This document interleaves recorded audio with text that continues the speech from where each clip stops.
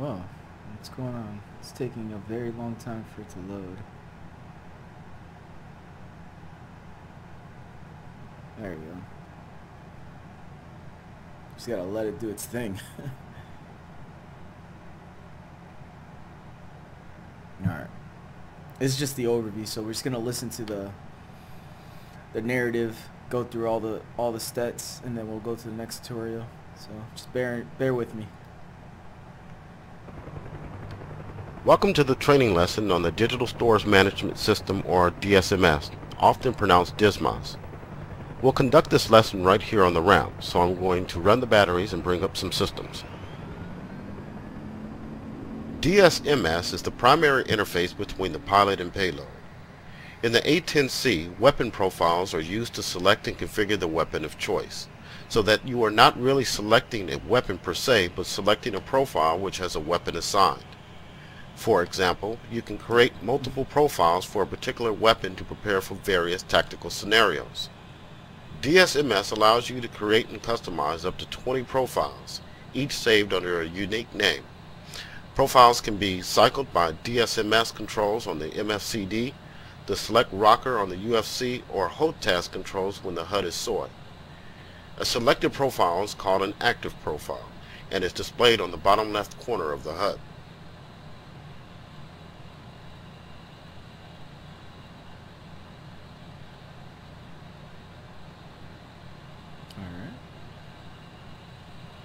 DSMS includes the following pages: status page, inventory select page, selective jettison page, and missile control page. Some of these have additional subpages.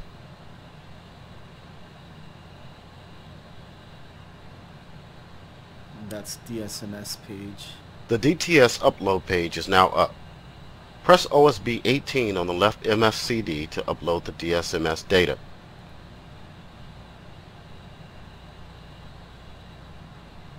Okay, now let's select the DSMS page with OSB 14. You are now looking at the status page, which is the primary display of the DSMS. This page allows you to quickly view the following information: weapon inventory and status for each of the 11 stations, release settings for the active profile, gun status and ammunition remaining, EO power timer if Maverick is active. At the top of the display, OSB 1, 2, and 4 and 5 allow you to access the other pages of the display. Without pressing any buttons, take a moment to become familiar with the display. Press the spacebar key when you are ready to proceed. Alright, just a quick little overview so you can, if you guys, people that might not know about it, how he says OMS 1 through 5, even though they're not labeled here, they go by from, in a clockwise fashion, from top all the way around: 5, 10, 15, 20. So if they say OMS 6, you'd count 1, 2, 3, 4, 5, 6, and then onwards. So that's pretty much how it works.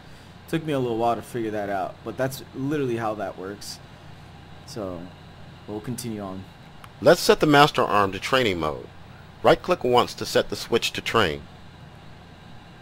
The blue indication on the DSMS denotes training mode. White indicates master arm safe, and green indicates master arm arm. As you can see, stations 1 through 11 are displayed sequentially clockwise, starting from the bottom left corner. Each station box indicates the profile name, which usually corresponds to the designation of the loaded weapon and the quantity remaining. Depending on the weapon, additional information may be contained inside the box, such as the launcher configuration or weapon sensor status. In the bottom center of the display, the cannon data block indicates the ammunition type and amount remaining. The center of the display indicates the current HUD mode and additional details of an active profile when one is selected. Press the spacebar key to proceed.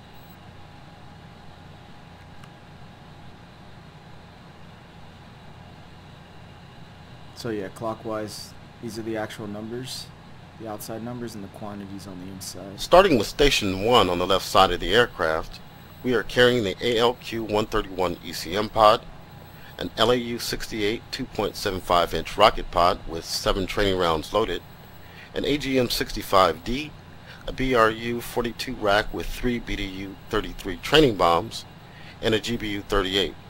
Continuing to the right side, we have another GBU38, another BRU42 rack, an AGM65K, the AAQ28 lighting pod, and the LAU105 launcher loaded with two AIM-9Ms. We are also carrying 1,150 target practice rounds for the gun.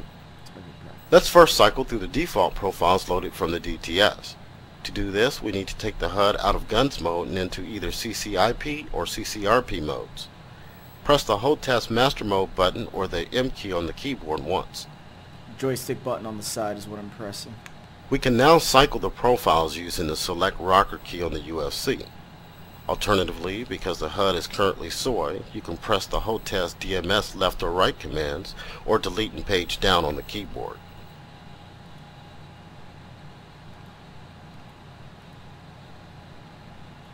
You can do it on the joystick if you have a HOTAS. Or you could do that with the rockers on the joystick as well. To see a list of all loaded profiles, let's enter the profile main page by pressing OSB1. The profile main page presents a list of all loaded profiles. Press OSB19 to designate the WTU rocket's profile with the pointing arrow.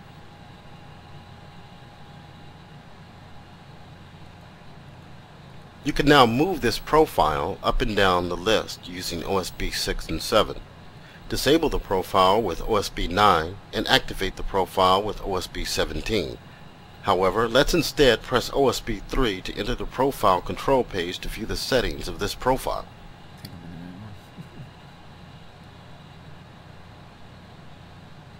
The profile control page displays the weapon settings as set in the current profile.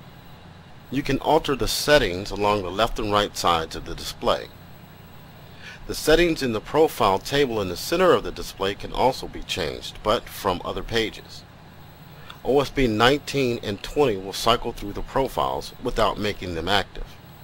Let's try changing some of these settings for this profile. Looking at the right side of the display, you can see the current release quantity is set to single. This means that for each press of the weapon release button, only a single rocket will be fired. Let's change this to ripple single by pressing OSB 6 twice. Press the spacebar key to proceed when set. There we go. Continue. It's going to make us change quantity. You can now set the ripple quantity to determine how many rockets will be fired while the weapon release button is held down. For example, to set the quantity to 3, press button 3 on the UFC and then OSB 8 to enter the value into the profile. Press the spacebar key to proceed when set. Very simple. That's how you change quantities. Additional options on this page include OSB 10 to set the default HUD mode and OSB 18 to paste current profile settings into a new profile. Press OSB 16 to enter the profile settings subpage to access additional settings underlined in the data table of the display.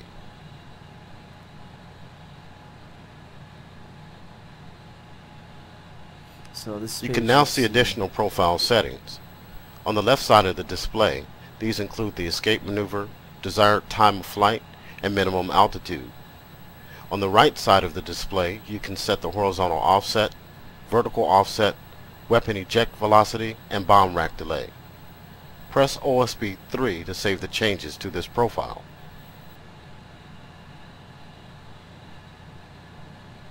We are now back on the profile main page.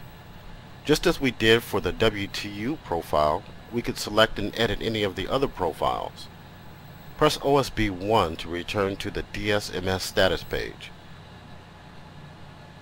Profiles can also be accessed in manual mode by selecting stations via OSBs directly on the status page. Multiple stations can be selected if they are loaded with identical weapons, launchers, and profile settings. Press OSB 7 and 19 to select stations 4 and 8 loaded with BRU racks. There we go. Note the additional profile information in the center of the display. The profile name now begins with an M/ to indicate manual mode. Profile operations in manual mode are identical to default profiles. but the profile is standalone and cannot be cycled to unless it is saved into the DSMS.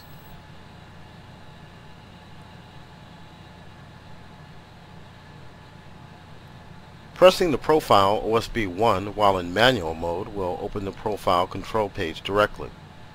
Let's take a look at the profile settings available for BOM release. BOM profiles include the additional option of the fuse settings with OSB 7. This can be cycled between nose for nose fusing, tail for tails fusing, and NT for nose and tail fusing.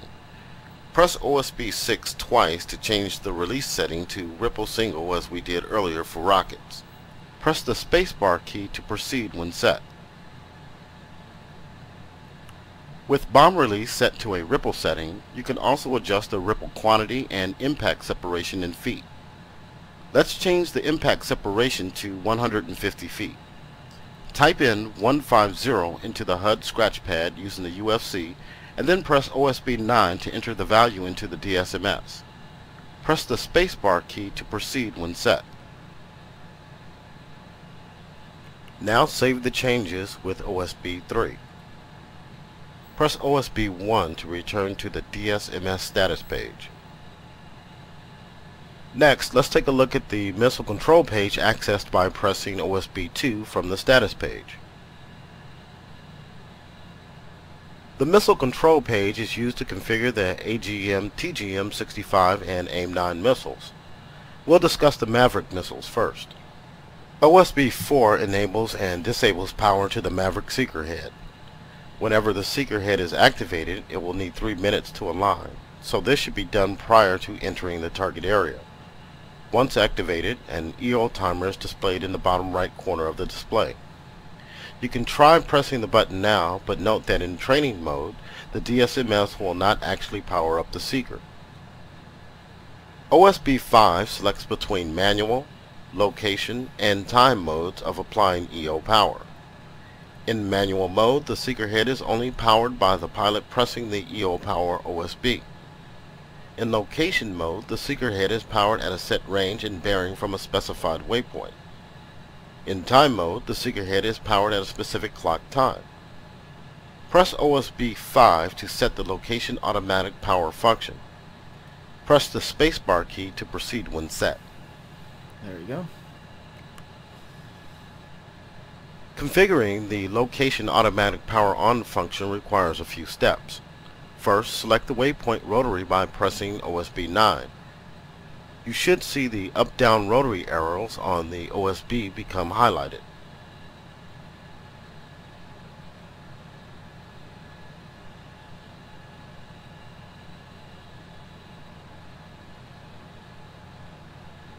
Now press the function button on the UFC, indicated by the F adjacent to the UFC scratch pad on the HUD, and press the select rocker up to cycle to the next waypoint.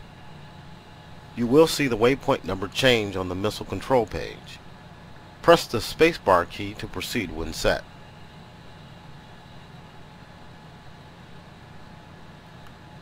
Now to enter bearing and range, type in a bearing value in the UFC, for example 065, and press OSB 7.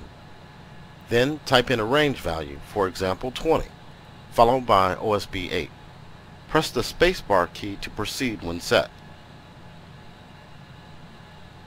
And then 20. And that's the range. That's how you can change it. EO power will now be applied to the Maverick automatically as you approach 20 nautical miles at bearing 065 from the designated waypoint. The diameter of the activation point is 10 nautical miles or 25% of the set range from the waypoint, whichever is greater. When set to time mode, the time EO power function on OSB 10 is used to enter a clock time value in a similar fashion as we entered the bearing and range information for location mode. The Maverick bore sight adjust function on OSB 6 is used to set the bore sight position of the missile seeker. On the left side of the display, OSB 19 is a rotary function to set the AIM-9 missiles to off, cool, and select modes. When set to select, the HUD mode changes to air-to-air. Press OSB 1 again to return to the DSMS status page. Next, we'll take a look at the Jettison Select page. Press OSB 4. There we go. The Jettison Select page is similar to the status page, except you are now selecting stores to jettison. OSB 4 is a rotary function to select between fuse options. OSB 5 is a rotary to select between the following jettison modes. STR, store. When in STR mode, the user can jettison stores from one or more selected stations. Stores are released in pairs mode. Rack, station rack. When in rack mode, the user can select one or multiple stations that have racks assigned to them and jettison them along with any stores attached to them. If more than one station is selected that is assigned a rack, then they are released in paired mode. A rack or pair of racks is jettisoned with each press of the weapon release button. MSL, missile. In this mode, any Maverick assigned to an LAU-88 tier will be launched in an unguided, unarmed mode with each depression of the weapon release button. If both tiers are selected, Mavericks will be launched in pairs. MSL jettison is not available for the LAU-117. If a station is selected that is not loaded with a LAU-88 and Maverick, only the station number will be displayed in reverse video. When you are ready, press OSB 1 to return to the status page. For our last topic of the lesson, let's enter the inventory select page with OSB 5. The primary function of the inventory page is to allow you to assign a particular weapon to a specified weapon station. This allows you to correct an error when the weapon type does not match the one specified in the profile, and it allows you to set additional weapon settings not available in the profile settings page. It also allows you to create virtual payloads in training mode. Outside of a malfunction that produces an error, you should not have a need to access this page in normal operations, because the DTS cartridge will include all the default profiles for the weapons loaded on the jet. However, we'll try setting up one station as an example. Press the spacebar key to proceed when ready.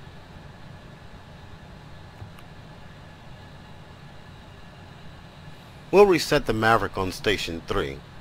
First, press OSB 18 to select the station. There we go. Now press OSB 18 again to select missile as the weapon class. And now you can select the specific missile model loaded. Notice also you can select between missile types with OSB 4, missile quantity with OSB 5, and launcher configuration with OSB 8. Press OSB 18 once more to select AGM-65D.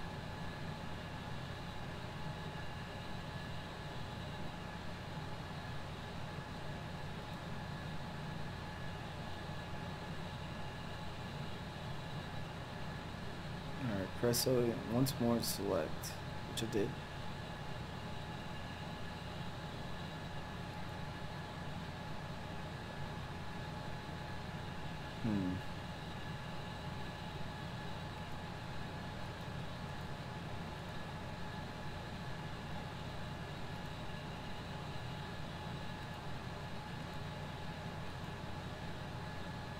Yeah, I'm doing it.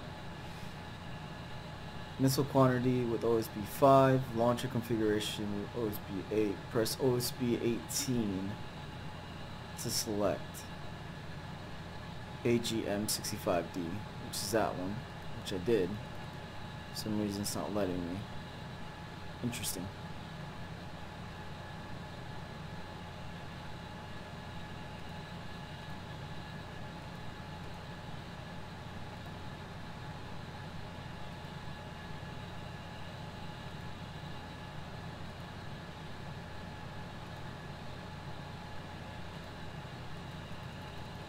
Wonder what's going on here. Let's see if I can't get past that. I'm only going to give it a little bit. This is just an overview on how to utilize it. This was just the last part of this, so I think that's where we're going to have to end it. It's just inventory stuff on the DMS overview. So we'll continue out of that. Because sometimes the tutorial doesn't want to continue when you're actually doing things correctly. So we're gonna start going to the next part, which is we're gonna do the lighting overview, which is the camera for the A10, and then we can finally start working out on the actual unguided and guided bombs.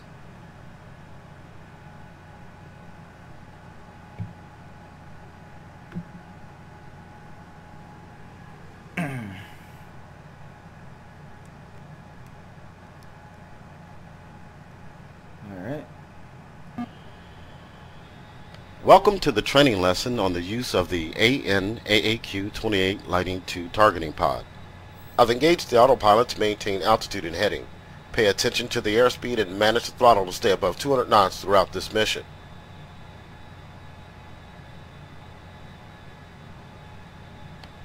There we go. Just fixing my face a little bit.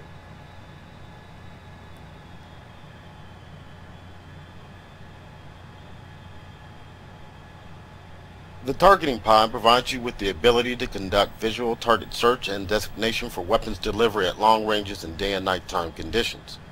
The Lighting 2 features 3 live video modes: charge coupled device, or CCD, and a white hot or black hot forward-looking infrared flare. The pod can also function in laser spot search and laser spot track modes to track a laser designator from another source on the ground or in the air. Let's examine the air-to-ground page accessed by OSB 2.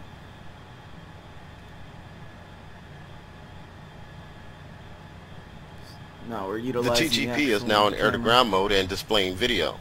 To make the TGP or SOI, press and hold the HOTAS Coolie Hat right command or the K key on the keyboard. There we go.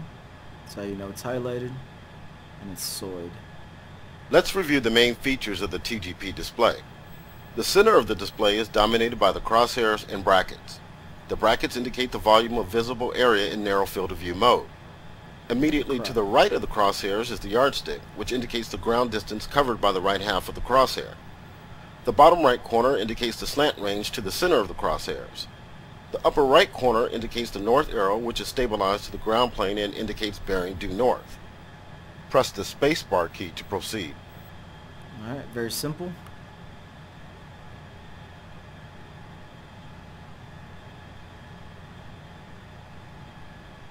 Going around the edges of the display, the top left corner indicates the current field of view and zoom level. OSB 1 through 4 select TGP pages. The top right corner indicates the current video mode. OSB 5 toggles LSS mode. OSB 6 selects between laser and IR pointer and both designation modes. The bottom of the display indicates current location coordinates. Finally, the bottom left corner indicates the attitude reference symbol and clock. Press OSB 1 to enter the control page and access additional options. There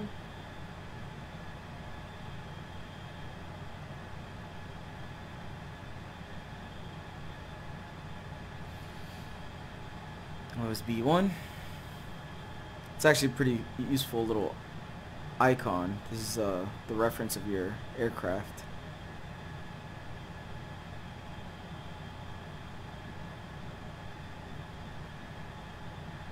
That's hilarious. I did that.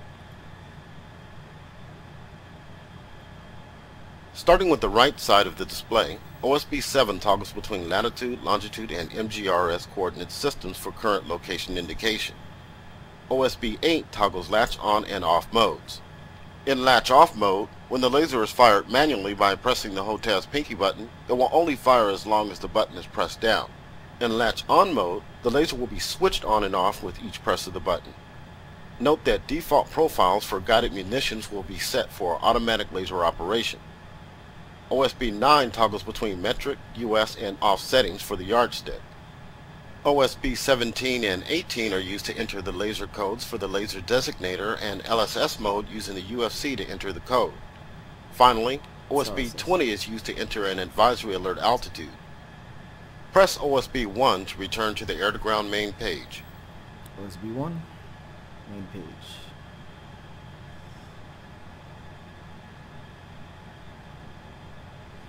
Oh, that's the one thing, man. I click it and he doesn't realize I clicked it. You see? So I gotta double click it so he can realize that I actually clicked OSB1. Okay, now for the fun part. Try to slew the pod around. Move the line of sight down into either side using the HOTAS slew control switch or the semicolon, comma, period, and / keys on the keyboard. Watch the HUD and TAD displays to see the TGP LOS diamond move to indicate its position over the terrain. And right there. You may need to zoom the TAD display out to see the TGP diamond. Also, watch the situation awareness cue on the TGP display, the small square dot. This cue indicates the TGP LOS to either side and down relative to the nose of the aircraft. So I'm slewing it. Very simple, very easy stuff here. And you can see it here on the actual heads-up display. Notice that when you stop slewing, the TGP enters area track mode. In this mode, the pod is tracking a general area picture and not any individual object. Try switching this to point tracking mode by pressing the HOTAS TMIS up short command or left control plus up arrow keys on the keyboard. There we go. So I switched to point tracking. In point tracking mode, the pod is tracking a specific object, including a moving one. If tracking is lost due to masking or other line of sight obstructions, area and point tracking modes are discontinued and replaced by INR inertial A or INR P modes respectively.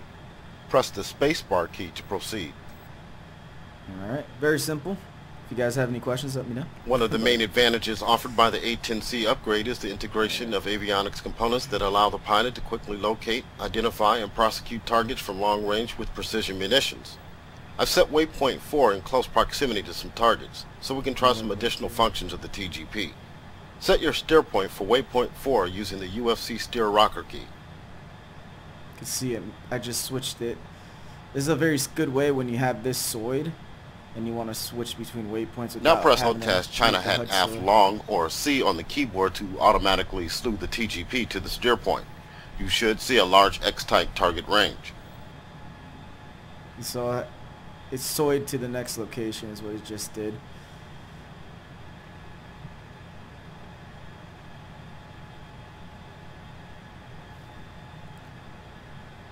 So let me just fix camera.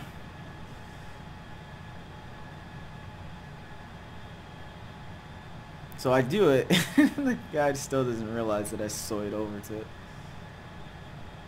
Press the HOTAS China Hat Forward short command or the V key on the keyboard to set the TGP to narrow field of view. So it's at wide and this is narrow. You can also zoom the video picture. Press and hold the HOTAS DMIS up command or home key on the keyboard to zoom in toward the target. Now press the HOTAS boat switch forward command or right alt plus right arrow keys on the keyboard to select FLIR BHOT video mode. You can also try the HOTAS boat switch aft command or right alt plus left arrow keys on the keyboard to select white hot mode. Switches between the FLIR modes. Very simple, very easy to do. Now choose a target and initiate either area or point track. An M indication on the TGP display below the crosshairs indicates a masking obstruction. Tracking may not be possible in this case. If this occurs, you may need to turn the nose more on target.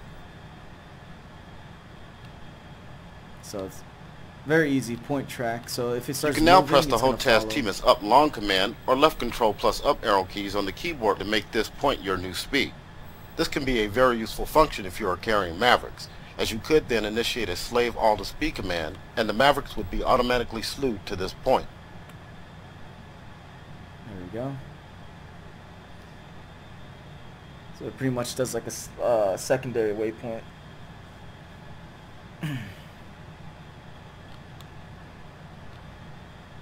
You can also create a mark point at this location to store in the CDU database. Press the HOTAS TMIS right short command or left control plus right arrow key command on the keyboard to create mark point A. Oops, wrong one. This concludes the training flight on the AN/AAQ-28 Lighting 2 targeting pod. You can continue to practice using the targeting pod over the target range. But yeah, so very simple on how to use the camera itself, slewing it, zooming in, switching between points. Very useful thing to know, especially when you be utilizing things like the guided bombs, Mavericks, which very much utilize this camera. So now that we went through this tutorial, we're going to start moving on to the unguided mission. So let's step over to that side. So next up is unguided rockets.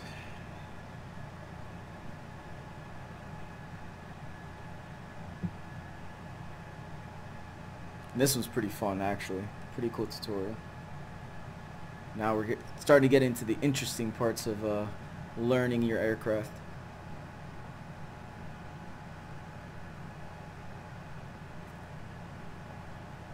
Once I get all these done and out of the way, then I'll start working on doing the campaign and actual submissions and eventually join some servers.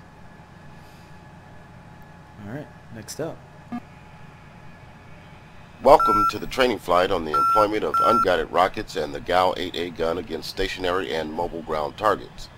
In this lesson, we'll review the HUD indications for gun and rocket employment, and then you'll have some range time to try a few strafing runs. Before taking off, let's configure some settings for the sortie. First, set the IFC to test mode by right-clicking once so we can set up some gun options. Test mode. Brings up the main menu on the HUD. I'll just lower that. Use the select rocker key to scroll down to the weapons page and press the enter key to select it. Give me a moment. Where are you? It's this guy. There we go. So weapons mode. And then enter. Now press the enter key once again to enter the 30mm page. Let me zoom in so it's easier for you guys to see. 30mm page. Enter. Press the data rocker key to set the ammo type to combat mix, because we are carrying live ammo today. Then scroll down to the min out setting and use the data rocker key again to set the minimum altitude to 500 feet. When finished, scroll down to store and press enter to exit this menu. Exit the previous menu using the exit line. So 500. After that, click on store. And then exit. You can now set the IFC switch back to on by left-clicking once. There we go. Fix my face a little bit here. Let's also take a look at the DSMS to review our payload. Press OSB 14 on the left MFCD. Oh, you know why? Because I think it's this one. That's the guy that I need to actually lower. We are carrying a total of 4 LAU-68 rocket pods. These are loaded on stations 2 and 3 and 9 and 10. 2 and 3. Let's adjust some release parameters. Press OSB 1 to enter the profile main page. Press OSB 19 to select the profile, and then press OSB 3 to enter the profile control page.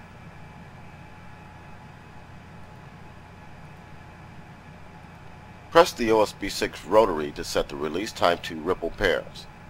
Set the ripple quantity to 3 by using the 3 key on the UFC, followed by the ripple quantity rotary on OSB 8. Press OSB 3 to save the profile changes. There we go. 3. Save. Let's now bring up the TAD page for takeoff.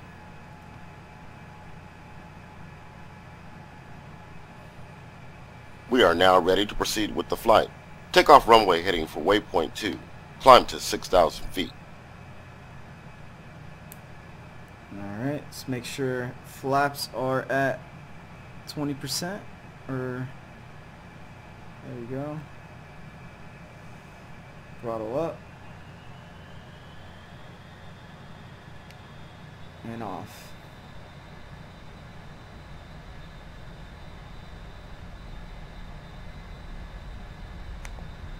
Take off wheel steering. Alright, start slowly pulling up at a 10-degree pitch.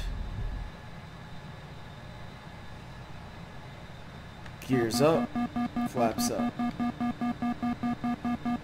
Maintain 180 knots in the climb.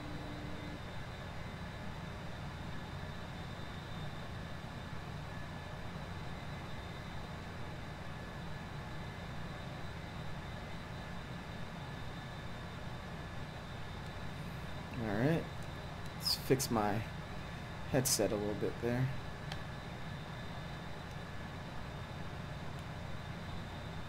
Zoom out on the map a little bit. Let's set the master arm and gun pack switches on the AHCP to arm.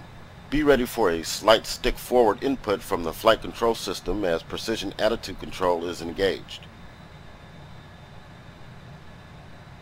Yeah, as soon as I turned on pack, you can see that. Pack will help keep the aircraft stable when the first stage of the trigger is depressed. This will help minimize pitch and yaw moments during cannon fire and achieve a tighter shot grouping around the gun pipper. It's picking up elevation while we're doing this. Following the waypoint, as you can see here, it's kind of hard to see maybe, but that's where I'm heading. Level off towards. at 6,000 feet and maintain max engine power for waypoint 2. Alright, just going to start heading to 6,000. Zoom in a little bit better so you can see this. Start leveling out in a little bit. Around 500. Alright, it's a good time to start leveling out. Autopilot is on. Let's review the HUD indication relevant to gun employment. If not currently set, make sure the HUD is in guns mode by pressing the HOTAS master mode button or M key on the keyboard. So we're in guns mode right now. As you can see with the pipper. The gun bore line cross is displayed above the center of the HUD. This cross represents the longitudinal axis of the gun. You may have to turn slightly off course to see the GBL cross. I'll zoom in. The gun ammo type and amount remaining are displayed in the data block of the left corner of the HUD. This currently indicates CM1150 for 1,150 rounds of combat mix. That's your ammo and the type. Combat mix. The A-10C features 4 air-to-ground gun sight reticle options. The default and most informative reticle is the CCIP gun reticle, currently displayed on the HUD. Press the numpad asterisk key to zoom in on the HUD for a closer view of the gun sight. I don't think I need to get that close, but yeah. So that's what he's talking about right there.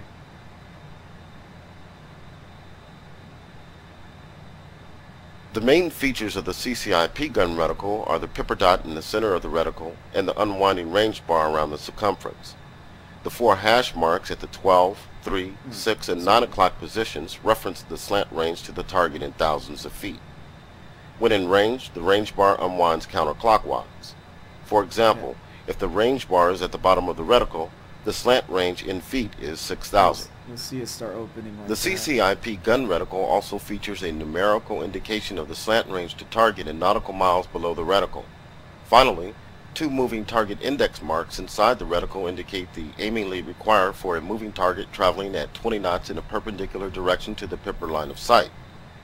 These are currently latched to the outside limit of the reticle at 3 and 9 o'clock positions due to the high slant range. Set your steer point for waypoint 3 and let's head back inland. I'm going to disengage the autopilot so you can make the turn.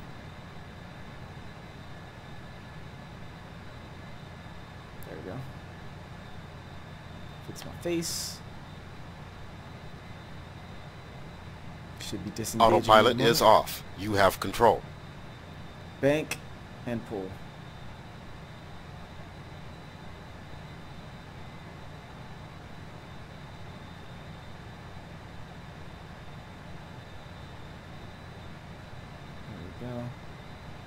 Try to keep a level flight here. Autopilot Warning, is on. autopilot. Make sure the HUD is set as SOA using the HOTAS Coolie Hat up command or U on the keyboard. Press the HOTAS DMS right command or page down on the keyboard to switch the gun sight to the CCIP gun cross. So right. The CCIP gun cross is a more compact version of the CCIP gun reticle. It provides the same aim accuracy but is less obtrusive on the HUD and does not include the moving target index marks. Press the HOTAS DMS right command or page down on the keyboard again to select the 4812 gun reticle. The 4812 gun reticle is a degraded version of the CCIP gun reticle. It provides 3 impact point pippers inside the reticle for the preset ranges of 4,000, 8,000, and 12,000 feet. Normally, you would only use this gun sight if accurate target elevation data was not available for a CCIP solution. Press the HOTAS DMS right command or page down on the keyboard to select the 4,000 foot gun cross sight. 4,000 foot cross. The 4,000 foot gun cross presets a gun solution for a range of 4,000 feet. Once again, this would normally be used only in cases of inaccurate target elevation data, preventing a CCIP solution. All gun sights will indicate a minimum range Q as a triangular index to the right of the reticle when you are within 5 seconds of the minimum altitude set in the FC 30mm menu. If you recall, we set this to 500 feet. The MRC will appear on level with the top of the reticle when you are within 5 seconds of the minimum altitude, and move down to be on level with the bottom of the reticle when you are 5 seconds below the minimum altitude. Press the HOTAS DMS right command or page down on the keyboard again to return to the CCIP gun reticle. Now we're back. Let's bring up CCIP mode to review HUD indication used for unguided rockets. Press the HOTAS Master Mode button once or the M key on the keyboard. Press the HOTAS DMS right command or page down on the keyboard to select rockets as the active profile.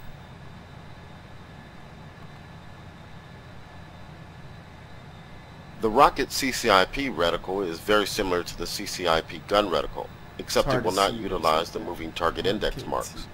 An RKT indication is added to the bottom of the reticle to identify this as a rocket sight. When employing rockets, the HUD continues to display a gun solution using a CCIP gun cross sight. This allows you to quickly follow a rocket attack with a gun strafe in the same paths. Additional indication on the HUD when using rockets includes the time of fall numeric at the top of the data block in the bottom left corner of the HUD. This currently reads 20 for 20 seconds. Set your steer point for waypoint 4 and let's turn toward the range. I'm going to disengage the autopilot so you can make the turn. Autopilot is off. You have control. Turn into it. Try to keep a level flight.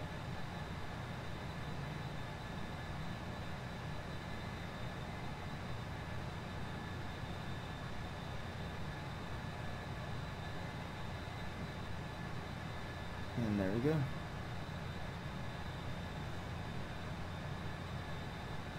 Waypoint 4 is set up over the target range. A number of targets are positioned for rocket and gun fire. Your targets will be marked with smoke markers for each pass.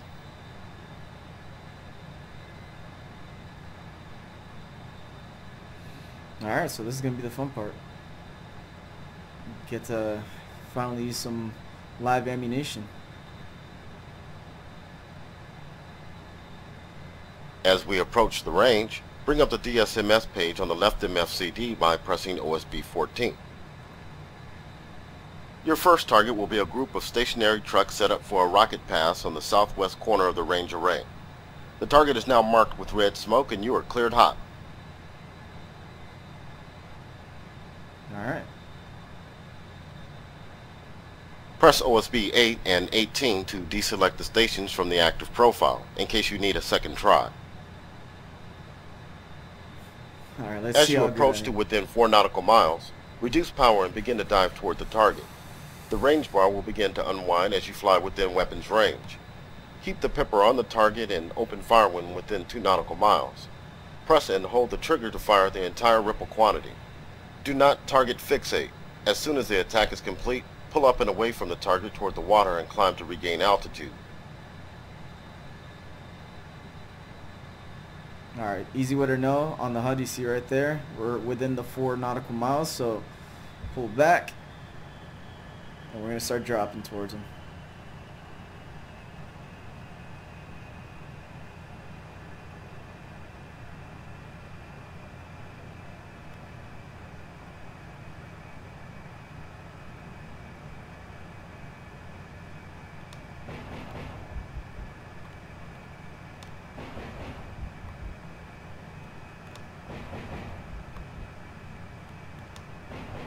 Good hits on those targets. Come off the target to the west toward the water and climb to 3,000 feet. We'll do a gun pass next.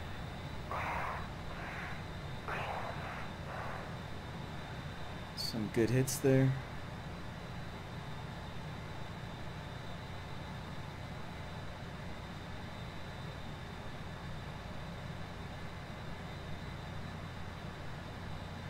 Switch to Guns mode by pressing the HOTAS Master Mode button or the M key on the keyboard. Target 2 will be a group of stationary APCs on the northeast corner of the range array. The target is now marked with red smoke. Roll in on the target and strike down upon it with great vengeance and furious anger. Yo, let's go get him.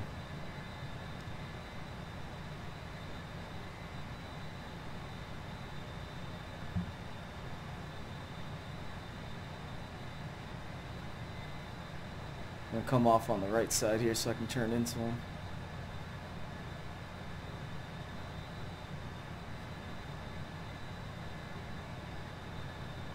Pull back on throttle, turn into him.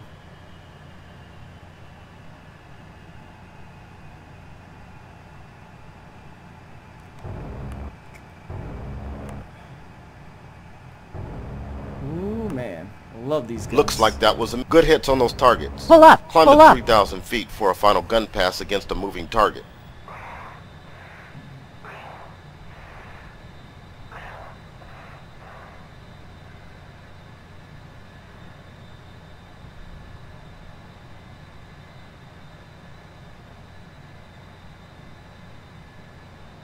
That was a good strafe run.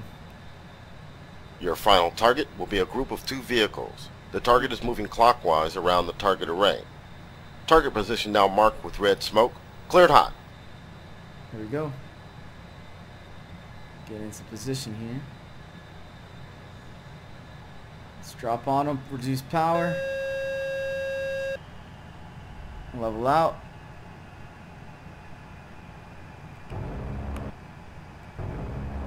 Good hits Pull on up! those targets. Pull up! Climb out to 3,000 feet and level out. Full throttle. Gain some altitude now. You always want to have these guys on a slant so you can always have an eye on them. It's one of the things I got to practice. Keep practicing. You always want to keep an eye on your threats. Never keep them on your blind spots.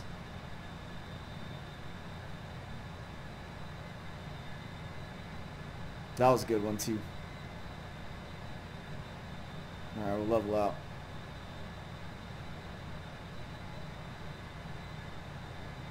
You gotta keep a good airspeed. So Rockets can also be employed in CCRP mode by designating a SPI over the target using the HUD TDC, the TAD cursor, or the TGP. This would allow you to engage from a longer range or even employ a lofting trajectory to reach targets at longer range, but the accuracy of such an attack will be diminished significantly. We'll try using CCRP mode with freefall and precision guided munitions instead. This concludes the training lesson on the use of the gun and unguided rockets against stationary and moving ground targets. Nice. Perfect. So now we can actually move on to the next one. Getting through these pretty quickly. Hey, by the way, thanks guys for you guys watching the video, the stream. If you guys have any questions, I'm not extremely knowledgeable, but I do know quite a bit so far. And I've read the manual, I've been reading the manual for the A10. So I'm starting to get accustomed to how to utilize the A10 very well and efficiently. I think what I'm going to do as well, for you, those you guys are actually interested, is put in the description the PDF download for the actual flight manual. It's actually a really good read.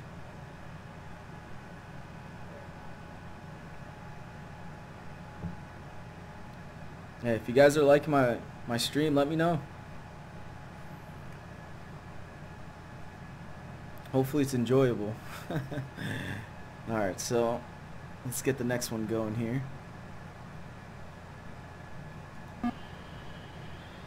Welcome to the training lesson on the employment of unguided bombs using CCIP and CCRP master modes.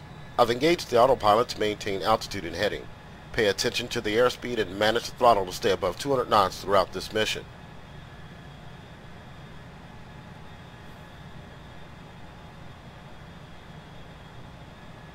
Literally doing a crash course today, getting all the guided bombs and unguided out of the way. A lot to learn. A lot to learn. Set the TAD range to 40 nautical miles. To do this, first make the TAD ZOI by pressing OSB 15, and then press the HOTAS DMIS down command or the end key on the keyboard 3 times. 3. Sure, you'd like to go a little further out.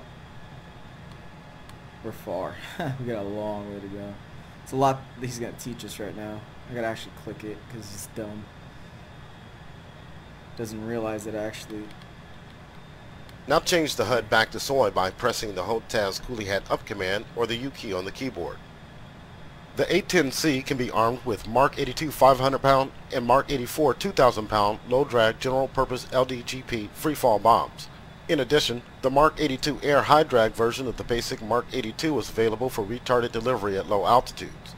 Finally, the CBU-87 Combined Effects Munitions CEM cluster bomb is available for use against lightly armored area targets, such as concentrations of vehicles. Let's open the DSMS page now with OSB 14 to review our payload for this flight.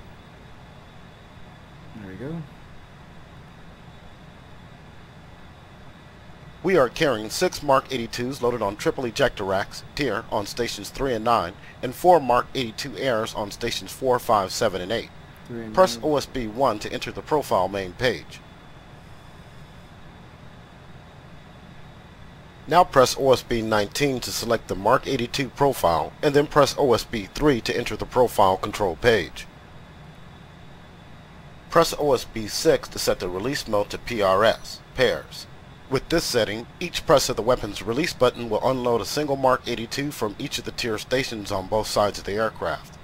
Once the release mode is set to pairs, press OSB 16 to enter the profile settings page. On the profile settings page, OSB 20 is used to select the Safe Escape Maneuver, SIM, currently set to CLM, Climb. It's important to remember that when the mission starts on the ground, either a cold start on the ramp or a hot start on the runway, the default SIM will usually be set to none. In that case, you will not be able to get a valid CCIP solution. So you should set the SIM to either CLM, TRN, Turn, or TLT, Turn Level Turn, prior to entering the combat area. The profile settings page also allows you to set the bomb desired time of fall, DES TOF, with OSB 19, and minimum release altitude, MIN-ALT, with OSB 18. These settings will determine the positions of the minimum range staple, MRS, and desired release queue, DRC, of the CCIP solution. We'll have a chance to view these indications in a few minutes. Press the spacebar key to proceed to the next step. Alright. Space barred.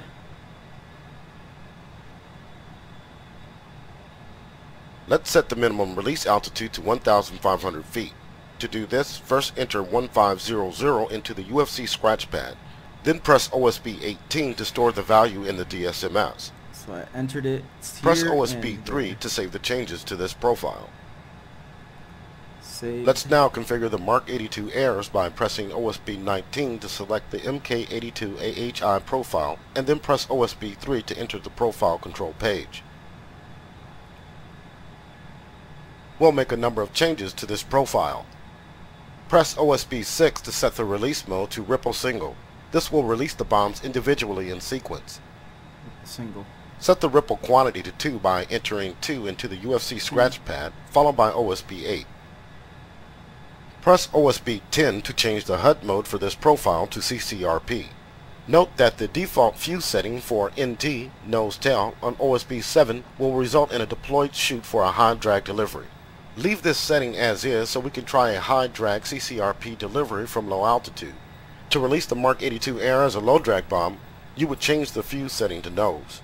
Also note the impact interval setting of 75 feet on OSB 9, which you could change by entering a different value through the UFC. Press OSB 16 to enter the profile settings page.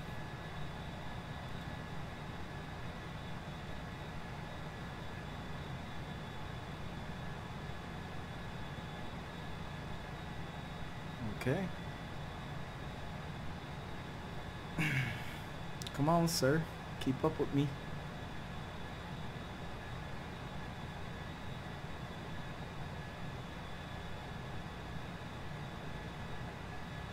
Set the minimum release altitude to 200 feet by entering 200 into the UFC scratch pad, followed by OSB 18. Press OSB 3 to save the changes to this profile.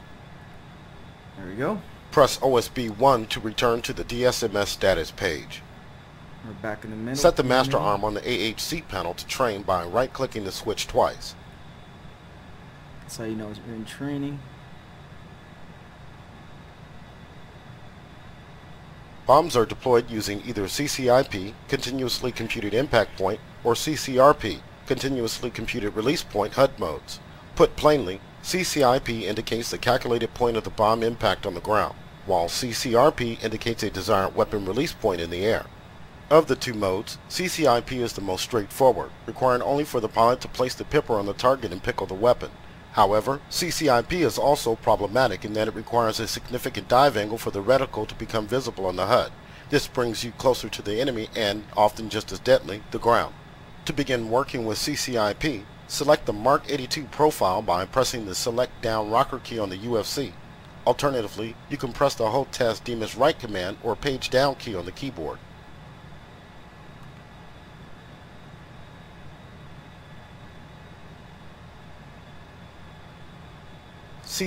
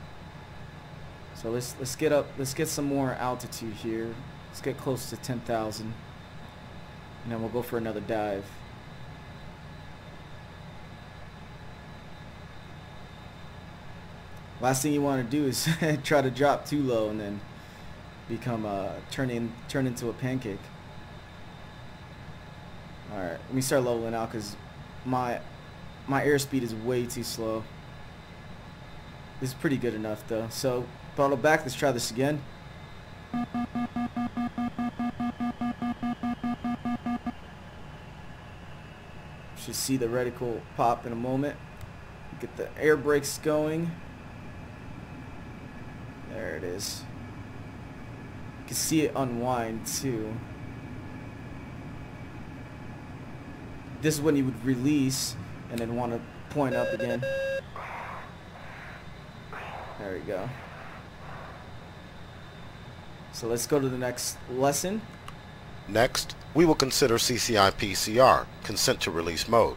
Maintain heading for waypoint 2, MSN 002. Climb to 6,000 feet and maintain airspeed above 200 knots. Alright. Hopefully you guys are understanding that. If you don't, just let me know. I can explain it a little bit better, but it's pretty straightforward on how the CCIP works. All it is point down towards the target. You'll see the reticle. It'll start unwinding. There's a little notch where that's the indicator for releasing your weapon. So if you pass it, it's not going to let you release it, and you're going to have to abort and retry it again. Let's level out. Autopilot is Warning, on. autopilot. To overcome some of the limitations of CCIP mode, the A-10C features two CCIP-CR consent to release modes. In CR mode, the CCIP reticle is always visible on the HUD, whereas in standard CCIP, the reticle disappears out of view when the impact point is below the HUD. In CR mode, it remains dashed and latched to the bottom of the HUD. This allows you to designate a target by placing the pipper over it and perform the attack by pressing down and holding the weapons release button. Doing so adds indication to the HUD to guide you to the desired weapons release point. Weapons are released automatically as you pass the release point as long as the weapon release button is held down. CR mode comes in two flavors, 3.9 and 5mm. We'll try using 3.9 mode as it allows more error in the delivery. CR modes are enabled in the IFC test menu. Right-click the IFC switch on the AHCP once to set it to test. There we go. I'm going to bring up the HUD here.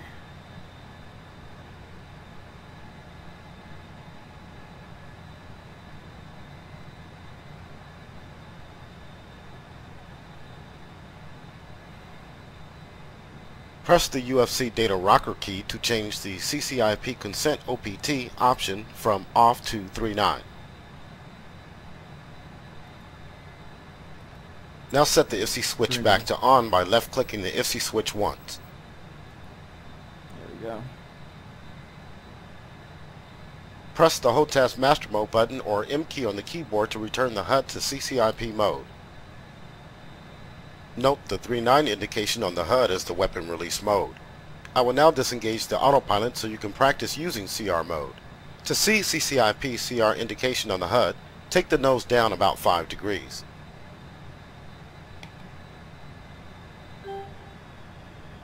Warning, autopilot. Dashed CCIP indication is now visible on the HUD with the reticle latched to the bottom.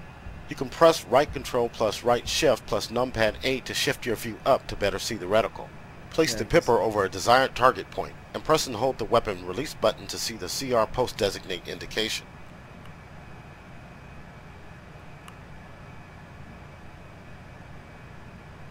This one I am not 100% sure on how to make this one work. The indication is now solid. There it is. An azimuth steering line, ASL, with the 5mm solution queue and time to release numeric TTRN is added to the HUD. Fly the aircraft so the P-bill and ASL remain aligned. As you approach the target, the TTRN will begin the countdown to release and the solution queue will move down the HUD. Your objective is to fly the aircraft so that the solution queue runs down the P-bill and passes through the center of the CCIP reticle. You can now continue to practice targeting using CCIP-CR mode. Press the spacebar key when you are ready to proceed to the next topic. Alright, let's try that again.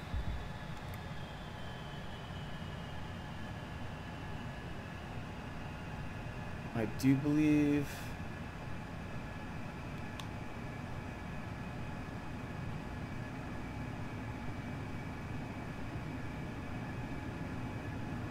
Yeah, I'm not 100% sure on this one. I'm actually a little confused on this one. But I tend not to use that mode too often. So we're going to continue the next lesson, but I might come back to this one just to reiterate how that one works, because I'm actually not 100% aware on how that one works too much. CCIP CR5mm mode functions identically to 3.9 mode, except that the weapons are released only if the CCIP reticle pipper passes directly through the 5mm solution queue.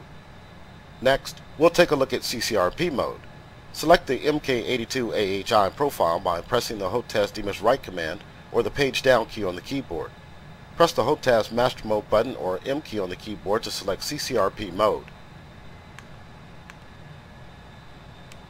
There we go.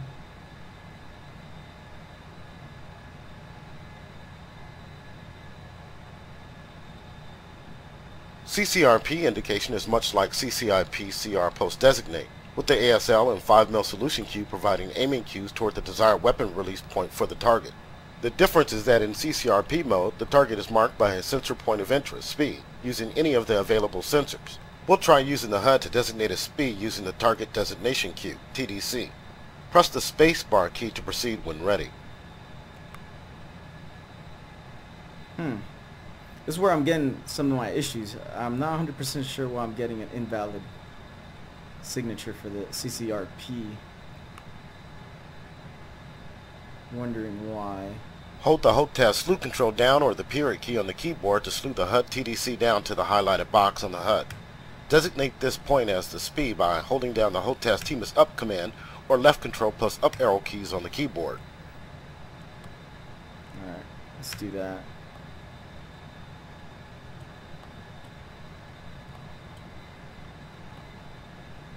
There we go. CCRP indication is now visible on the HUD with the familiar azimuth steering line and 5mm solution cue. As you approach the target, the solution cue and TTRN timer will move down the ASL and the weapons will release as they pass through the CCRP reticle while the weapons release button is held down. Just a little quick thing. So I just literally figured that out. So the reason why I was getting the invalid is because you had to have a point of location set as a SPI for it to actually work.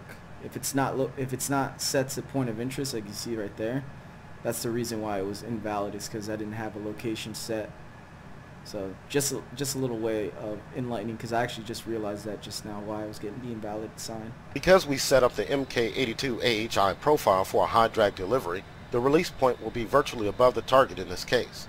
You can try designating other SPI locations if you wish. Press the spacebar key to proceed to the next topic.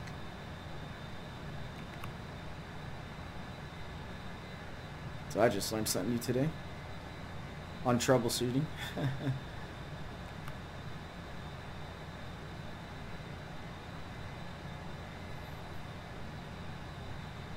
It's a nice view up here though. I think I can see my house from up here. Oh man, he takes forever to go between We'll now fly into the weapons range to drop some live ordnance. Hold down the HOTAS TMAS down command or left control plus down arrow keys on the keyboard to reset the speed to the steer point. Set the master arm to on by left clicking the switch twice.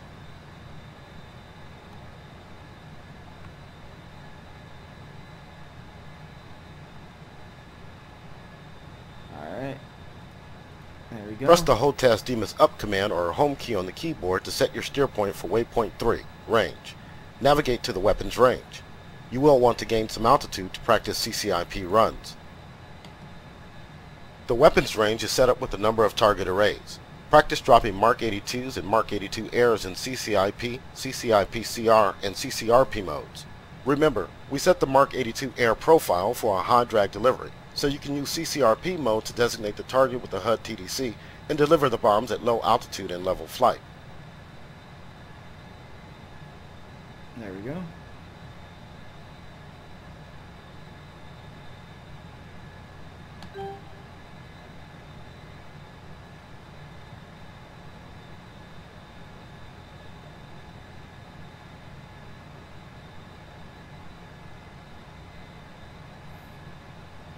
We got quite a little bit of a distance to get. We have to make it to the range. You are approaching the weapons range.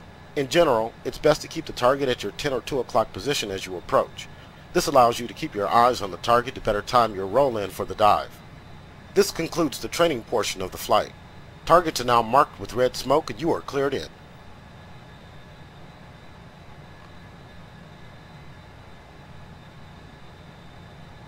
Alright, so we'll test out the CCRP. This is the easiest one because you don't actually have to turn in. CCIP, you have to actually turn into what you're trying to shoot at. So this is actually really, I like this one. This is a lot easier to use. And I'll show you as we get close enough. What it is, what's going to end up happening is that when you start getting close enough, I believe within 20 seconds, you'll start seeing this drop. And once it gets to 5 seconds is when you want to hold the weapon release button, and that's when it starts to drop your ordnance. If you do it late, it won't drop it, and then you'll have to do another pass. Warning, autopilot. Don't know why you did that. There we go. So should be seeing it drop as we get closer. We're still around 2 nautical miles, so there it is. See, it's already counting down. 13, 12. So at 5 seconds is when you want to start holding the weapon release button. 7, 6, and 5.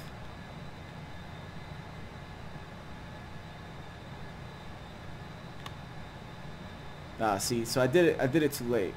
So that just right there shows you, if you do it too little too late, it won't let you. So we're gonna make another pass here and try it again.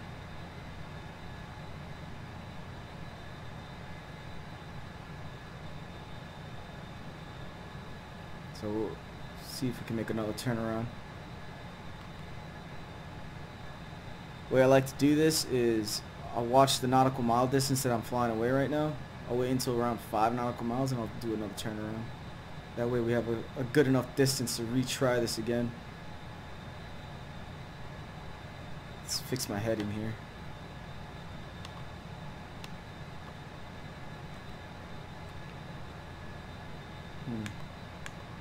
Not 100% sure how to fix that.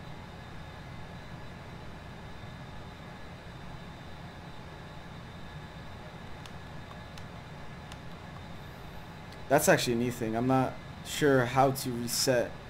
I don't know if that's going to end up getting in my way when I'm trying to release the next payload. Alright. Let's turn in.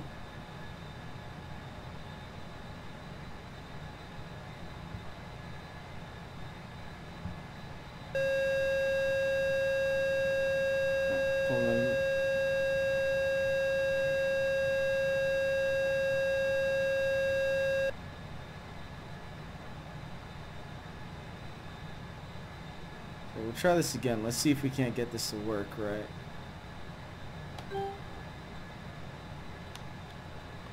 If not, we'll have to run a CCIP mode and see if that'll make any kind of difference.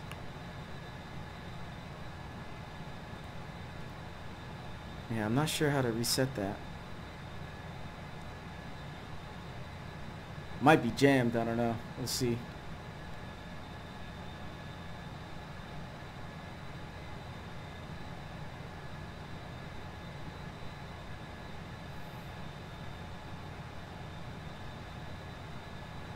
Should be getting close. There we go.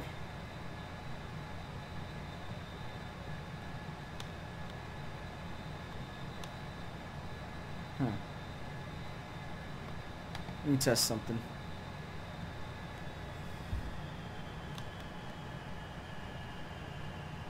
Whoa. Yeah, see, that didn't work. So we're gonna turn around and try this again, but with the other mode, CCIP.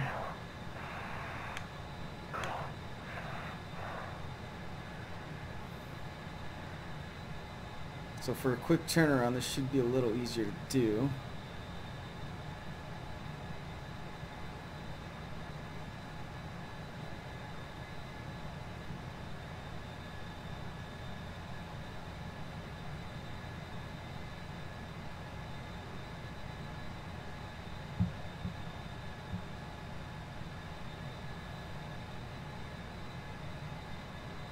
All right, turn into it.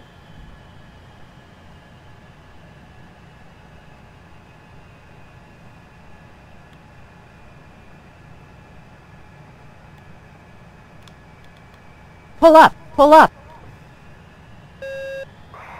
There we go, just dropped one.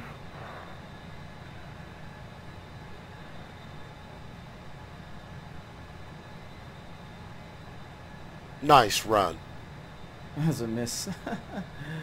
Try it again.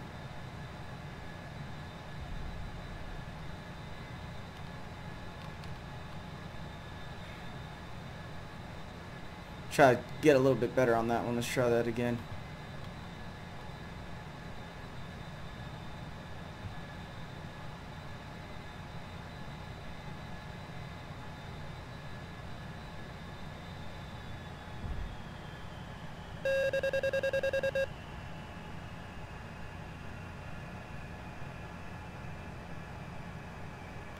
Pull up! Pull up!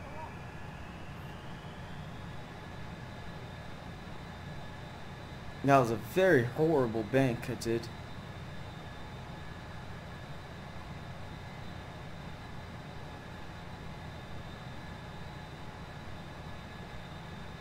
Now let's get some altitude here, because I think that's really what's messing me up, is I'm trying to do this at a short altitude and I'm not skilled enough to get a stable flight in time. So we're gonna get closer to 9,000. Around like 8 to 9,000 feet. We'll try it again.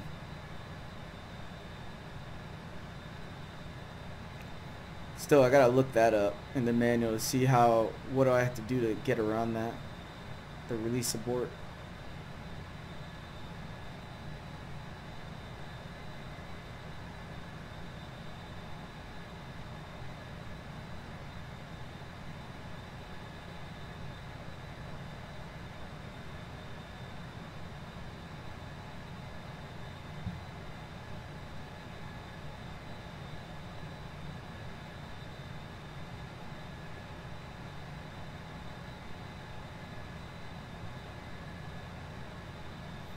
Try to get some more altitude here. We'll try it again.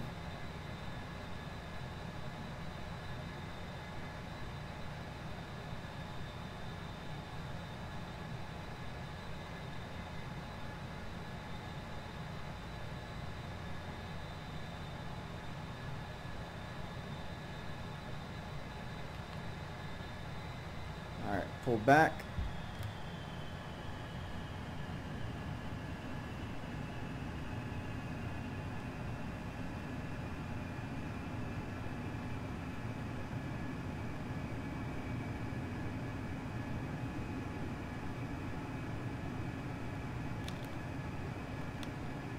Pull up! Yeah. Pull up! Yeah, I'm not sure what I'm doing wrong right now. Besides I don't know how to reset.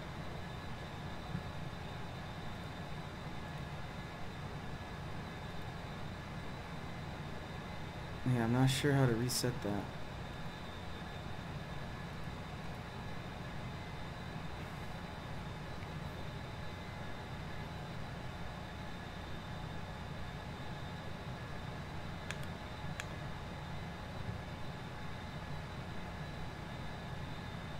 Let's go for one more pass here.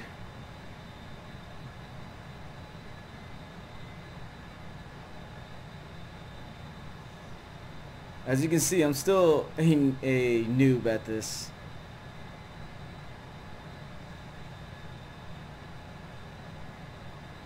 But it's how you learn, man. Learn through failure.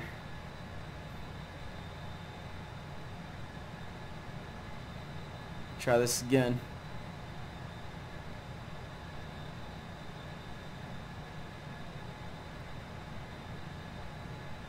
Throttle, flaps.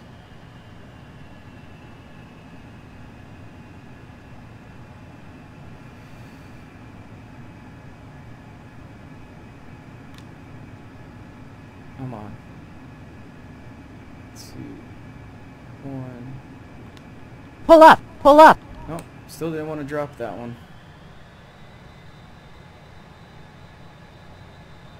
So I'm highly assuming it has to do with the weapon release abort stopping me from utilizing my ordnance.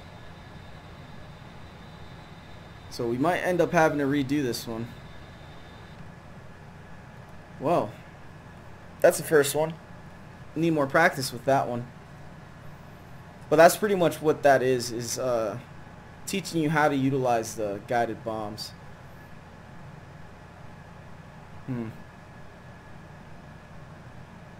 Actually, you know what? Just because I'm gonna do it one more time. I don't like continuing knowing that I failed at it. So I'm gonna have to do that one more time. Guided bombs are a lot easier. It's the unguided that are a pain in the butt. At least for me. I need to practice unguided more. Guided is super easy to do.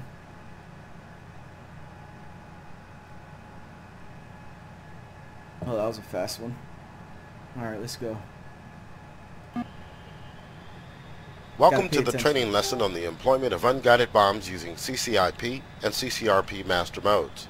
I've engaged the autopilot to maintain altitude and heading. Pay attention to the airspeed and manage the throttle to stay above 200 knots throughout this mission.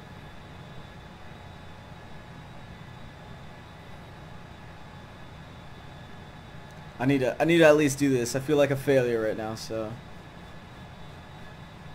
I don't want to continue without learning and continuing with a failure, so hopefully this pass will get it right. Set the TAD range to 40 nautical miles. To do this, first make the TAD Zoy by pressing OSB 15, and then press the HOTAS DMIS down command or the end key on the keyboard 3 times. Alright, I gotta do everything real slow. 2, 3. Now change the HUD back to Zoy by pressing the HOTAS coolie head up command or the U key on the keyboard.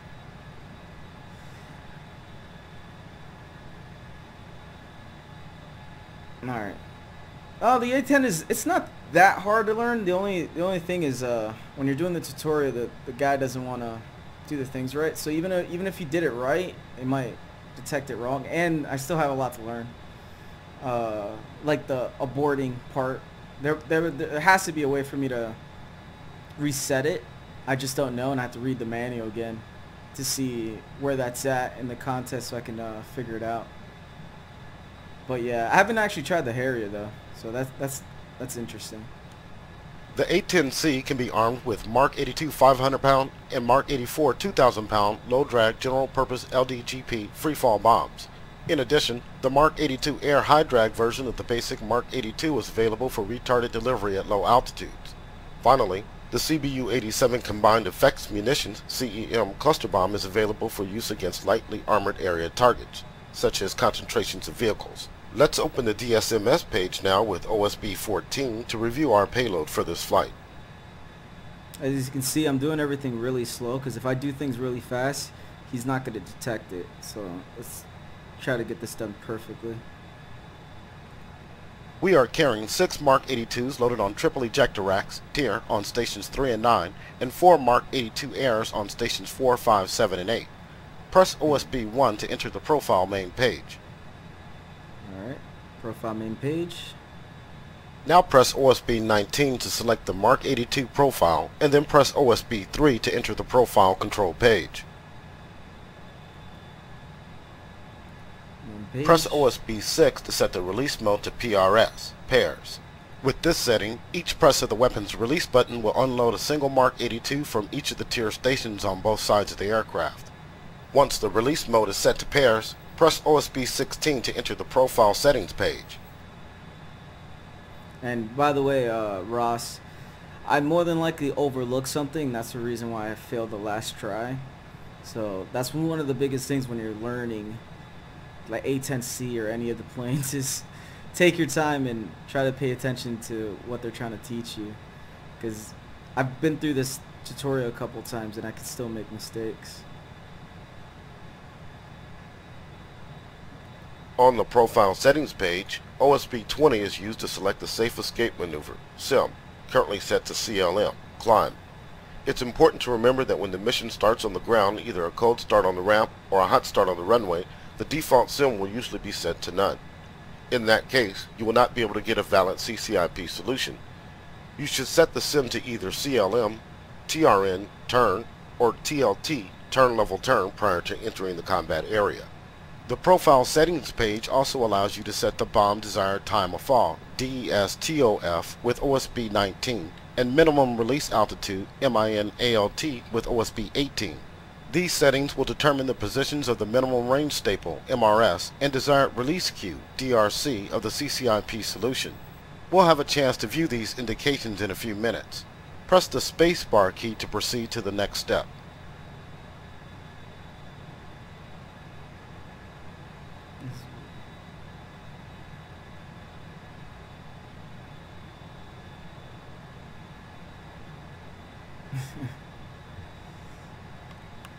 Let's set the minimum release altitude to 1,500 feet. To do this, first enter 1500 into the UFC scratch pad. Then press OSB 18 to store the value in the DSMS.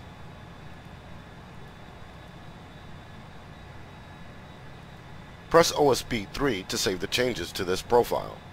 I'm going really slow because I'm trying to make sure he doesn't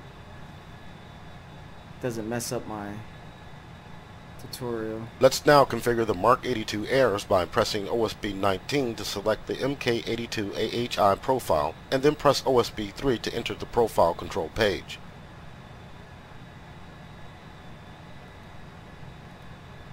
Oops. There you go.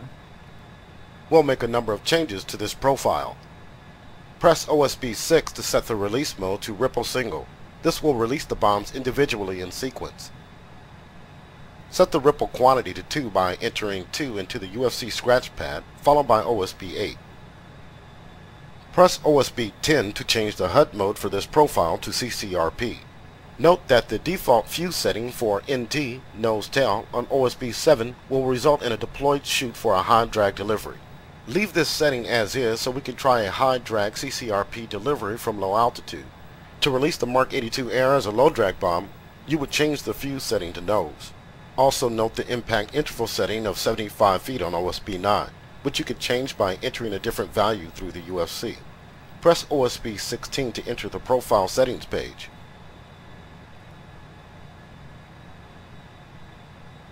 Oh, I think I went a little too fast for it.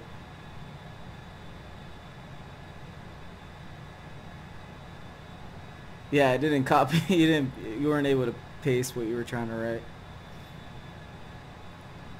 Come on. See, this is what I mean. The computer can be so slow. So I clicked it, and I'm in the right page. Set the minimum release altitude There to we 200 feet by entering 200 into the UFC scratch pad, followed by OSB 18. Press OSB 3 to save the changes to this profile. I literally have to wait for him to talk, and then click it. Press OSB 1 to return to the DSMS status page.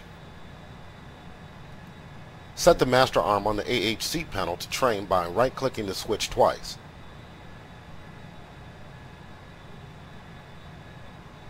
Oh, you can clear it. I think you can go into DMS, then inventory, then store where the error is. Then you can reload it. I think I know exactly. You're talking about the inventory here.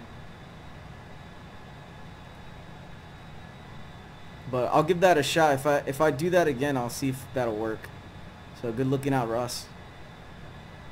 Bombs are deployed using either CCIP, Continuously Computed Impact Point, or CCRP, Continuously Computed Release Point HUD modes.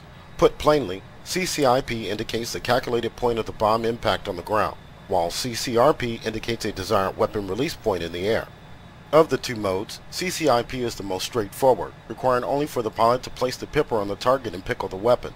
However, CCIP is also problematic in that it requires a significant dive angle for the reticle to become visible on the HUD. This brings you closer to the enemy and, often just as deadly, the ground. To begin working with CCIP, select the Mark 82 profile by pressing the Select Down rocker key on the UFC. Alternatively, you can press the HOTAS DMS right command or page down key on the keyboard. Alright. So let's give this a shot again. CCIP indication is now visible on the HUD as a dashed line, called a Projected Bomb Impact Line, PBIL. Dashed indication means the pipper is below the HUD field of view. To see the reticle with pipper, we'll perform a dive in a minute. Before we try this, let's review some of the important elements of CCIP indication. You may want to have the flight manual open to reference CCIP illustrations. Press the spacebar key to proceed when ready. Alright. I do have the flight manual on my off screen, but since I'm using head tracking, I don't want to be jarring the screen too much by looking over to it. The PBIL is a theoretical prediction of pipper track along the ground under current flight parameters. A convenient way to bring the pipper on target is to run the target down the PBIL. The aiming reticle includes the pipper dot in the center, an unwinding range bar to indicate slant range to the impact point in thousands of feet, and a minimum range caret, MRC. Along the PBIL, you will see the minimum range staple, MRS, which has to remain above the reticle to maintain a valid CCIP solution. If a desired time of fall is set in the weapon profile, a desired release cue will also be indicated on the P-bell. Keeping the DRC over the target as you dive toward it will guide you toward a release point that matches the time of fall set in the profile. Press the spacebar key to proceed when ready. Alright.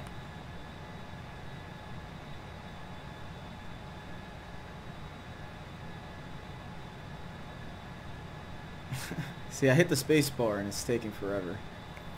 You literally have to wait for him to say everything.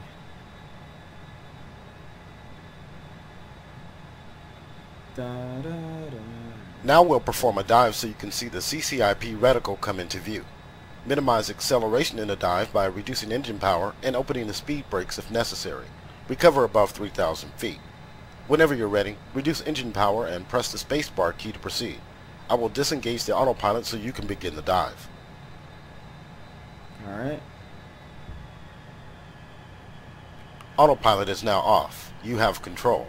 Pitch the nose down between -30 to -40 degrees. Let's fix my face real quick. Alright. Pitch it down to 3, -30 degrees. To maximize accuracy of the CCIP solution, it's best to minimize acceleration in the dive and maintain a stable flight path. Try to maintain the TVV on a point on the ground above the target. This will result in the CCIP pipper crawling toward the target. Do not attempt to keep the CCIP reticle stable over one point, as this will produce negative G and cause a problematic solution in weapon release.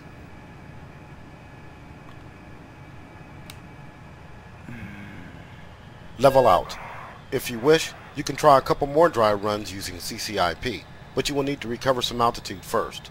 Press the spacebar key when you are ready to proceed to the next lesson topic. Alright. Let's continue. Next, we will consider CCIP-CR, Consent to Release Mode. Maintain heading for waypoint 2, MSN 002. Climb to 6,000 feet and maintain airspeed above 200 knots. Alright. Let's get to 6,000, start leveling out. Autopilot is on. To overcome some of the limitations of CCIP mode, the A-10C features two CCIP-CR consent to release modes.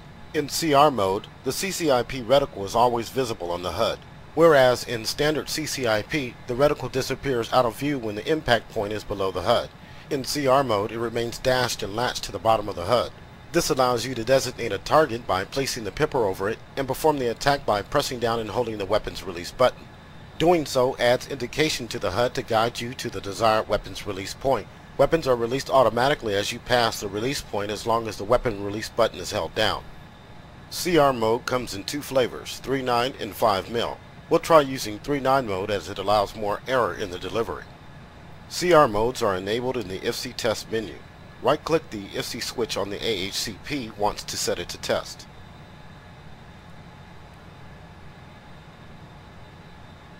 There we go.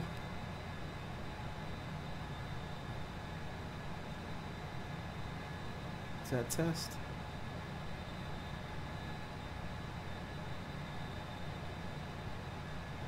Press the UFC data rocker key to change the CCIP consent OPT option from off to 3.9. Now set the IFC switch back to on by left-clicking the IFC switch once. Now we're back. Press the HOTAS Master Mode button or M key on the keyboard to return the HUD to CCIP mode. Note the 3.9 indication on the HUD as the weapon release mode. I will now disengage the autopilot so you can practice using CR mode. To see CCIP CR indication on the HUD, take the nose down about 5 degrees.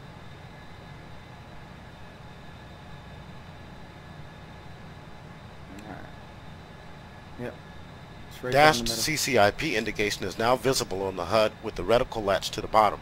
You can press right control plus right shift plus numpad A to shift your view up to better see the reticle. Place the pipper over a desired target point and press and hold the weapon release button to see the CR post designate indication. There he goes. The indication is now solid. An azimuth steering line, ASL, with the 5mm solution cue and time to release numeric TTRN is added to the HUD. Fly the aircraft so the P-bill and ASL remain aligned. As you approach the target, the TTRN will begin the countdown to release and the solution queue will move down the HUD.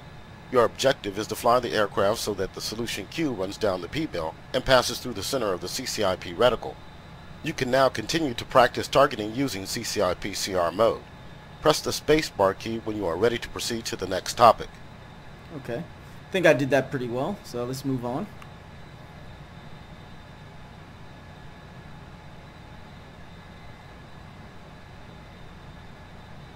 If the game lets me. Yeah, so that one you just have to aim a little bit down. You'll see the pipper, and then you hold the weapons release.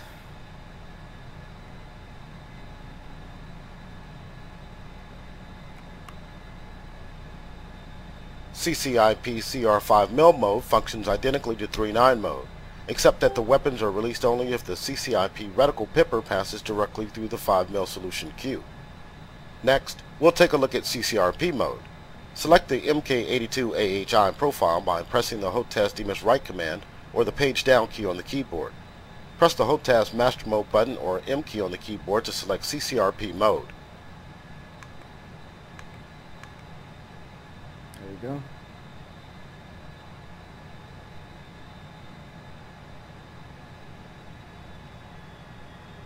CCRP indication is much like CCIP-CR post designate, with the ASL and 5mm solution queue providing aiming cues toward the desired weapon release point for the target.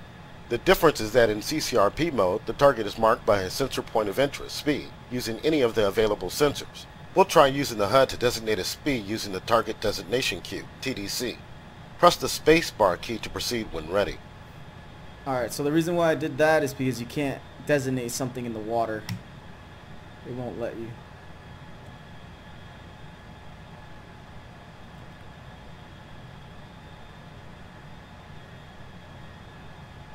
Hold the HOTAS slew control down or the period key on the keyboard to slew the HUD TDC down to the highlighted box on the HUD.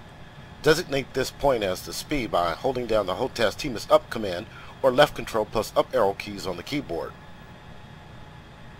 CCRP indication is now visible on the HUD with the familiar azimuth steering line and 5mm solution queue. As you approach the target, the solution queue and TTRN timer will move down the ASL and the weapons will release as they pass through the CCRP reticle while the weapons release button is held down. Because we set up the MK82AHI profile for a high drag delivery, the release point will be virtually above the target in this case. You can try designating other SPI locations if you wish. Press the spacebar key to proceed to the next topic.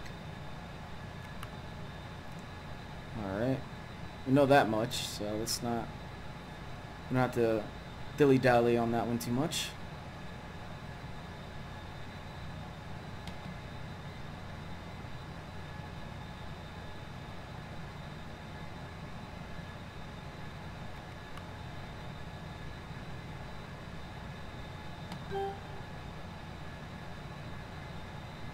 We'll now fly to the weapons range to drop some live ordnance. Hold down the HOTAS TMIS down command or left control plus down arrow keys on the keyboard to reset the speed to the steer point. Set the master arm to on by left clicking the switch twice.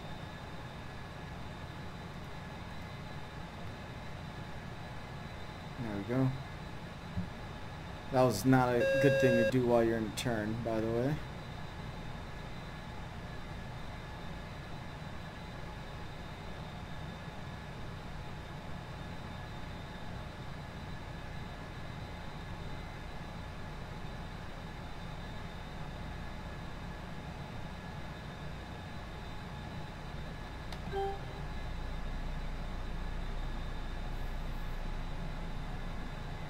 Well, we are.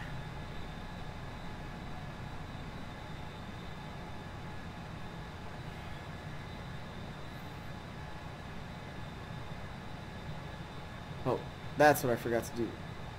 There we Press go. the HOTAS DMIS up command or home key on the keyboard to set your steer point for waypoint 3, range. Navigate to the weapons range. You will want to gain some altitude to practice CCIP runs. Yeah, I forgot to The reset weapons the range speed. is set up with a number of target arrays. Practice dropping Mark 82s and Mark 82 airs in CCIP, CCIP-CR, and CCRP modes. Remember, we set the Mark 82 air profile for a high drag delivery, So you can use CCRP mode to designate the target with the HUD TDC and deliver the bombs at low altitude and level flight. CCRP mode designate a target with the HUD TDC and deliver bombs at low altitude and level flight. So maybe you have to be at a lower altitude. Maybe that's what it is. It's actually a pretty decently low altitude though.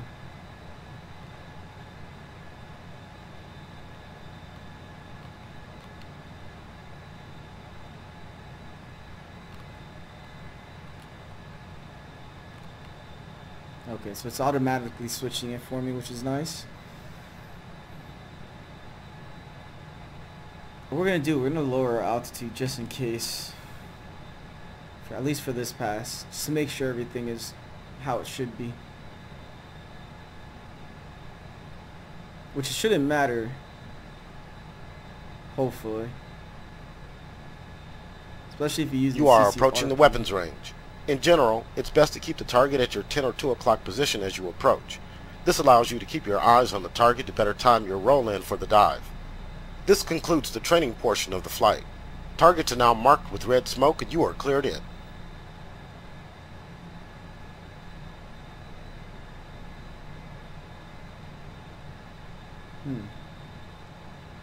So what I'm trying to realize here is, do I have to have that little slant down? Or can I just be directly above it? Let's find out here.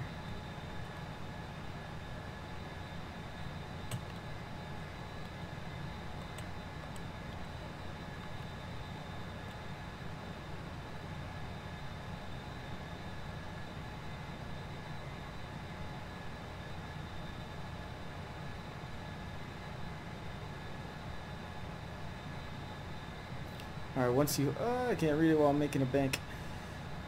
Once you hold down the weapon release button at the 5 seconds before, you need to let go off the button for the bomb to release once it's on the dot. That might be why. Yeah. I think you are right, sir. And I think I flew completely over it, so that's not going to help. Let's go level flight.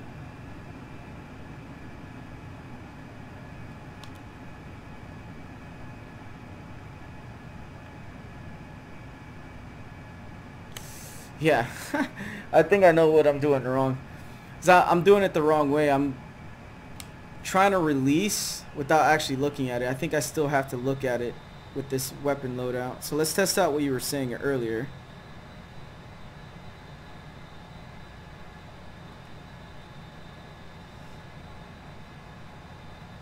So, clear stat. Oh, what did I do?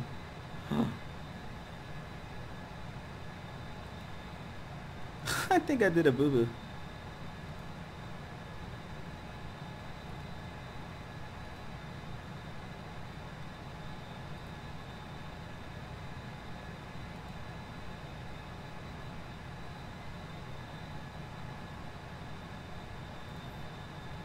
I think I boo-booed this one.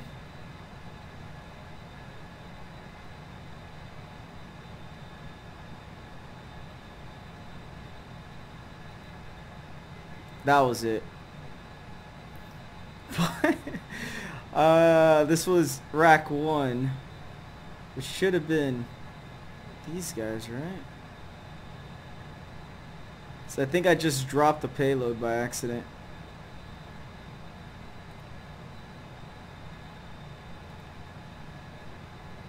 Clear stat. Check loadout, store detected.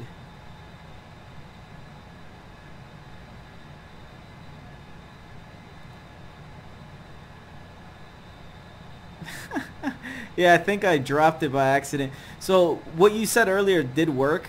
So like when I had that little error issue, all you had to do is go to inventory. Once you're in inventory, you go to acknowledge. That's what the ACK is. It's acknowledge it. So it declutters it. So whoops. Because my left, this is my left side. So that's weapon rack 1, 4, and 3.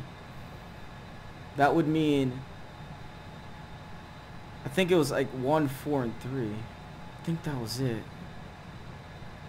So I think I dropped whatever was in that rack. I dropped it by accident.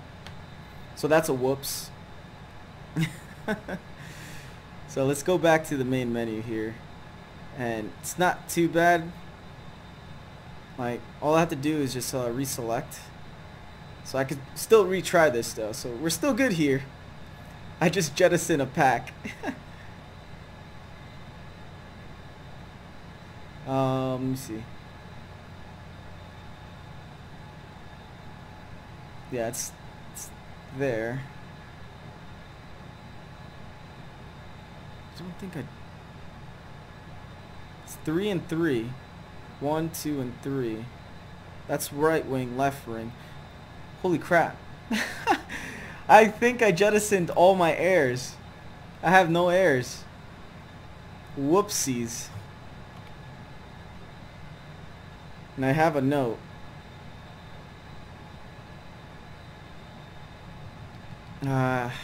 What?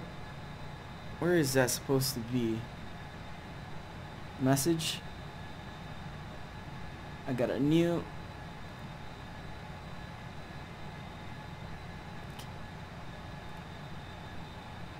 Did I get rid of it?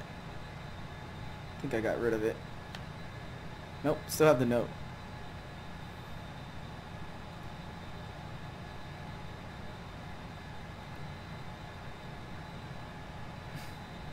There we go. Well, we're learning things as we go. So let's try the next one. I think I flew way out of range here.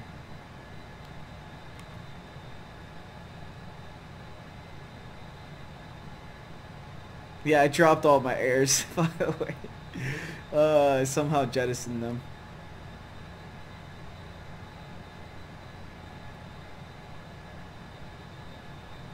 So yeah, just a future tense. If you're flying an A10 and you go to inventory and you click on it, don't click on clear. So I do believe clear station is jettisoning it. So don't do that. Because even though it says it's there, they're gone. They would have been in these. I believe they were supposed to be on this rack, and they're just gone.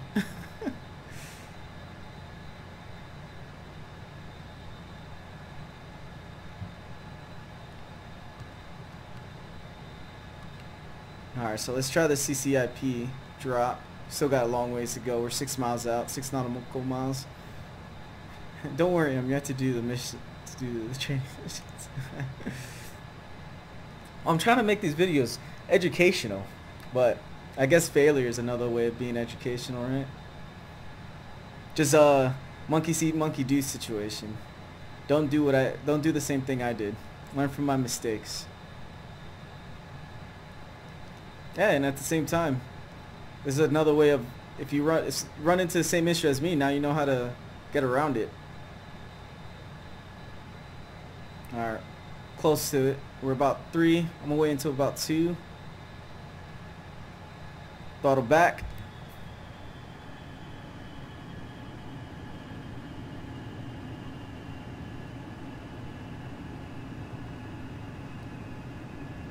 There we go.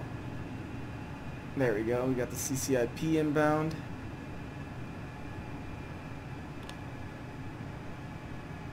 Oh my god.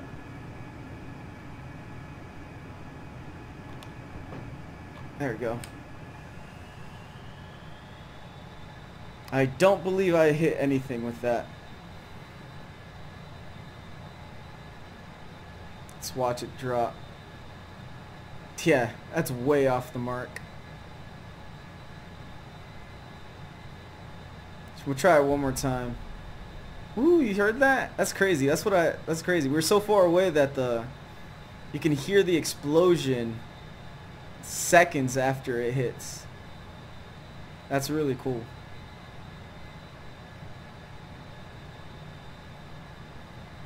Alright. It's 3. Because I dropped them in pairs. So we'll go again.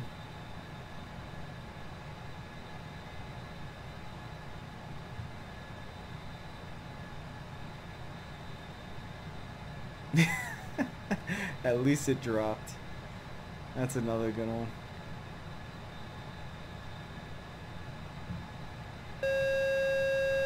Alright. Let's try this again. Full throttle back.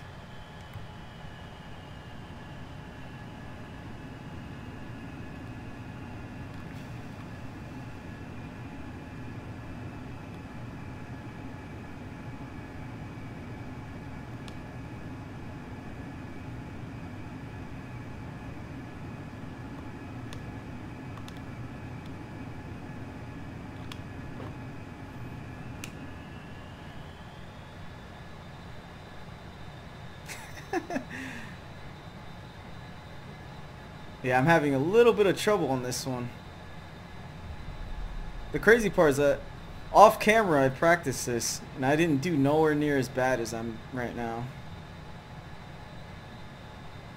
But this is pretty much how it works. The more of this practice, the better I'll get on the accuracy and getting it down correctly. So we're gonna try one more pass and then we're gonna do the next tutorial. Because I really want to get through the ground stuff and the unguided stuff. Because right now I know how to utilize these, but it takes repetition to get it right. And I am a little too low for this, I believe.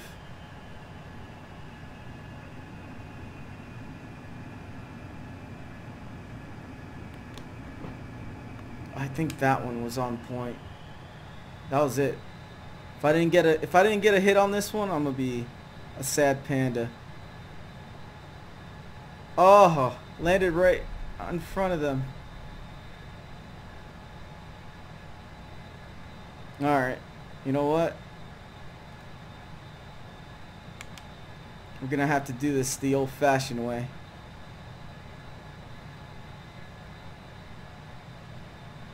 Let's get into a loop here.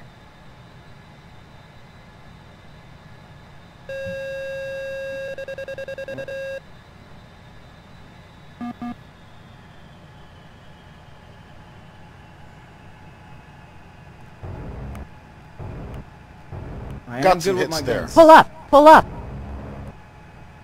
There we go. If all else fails, that's why you got the Avenger.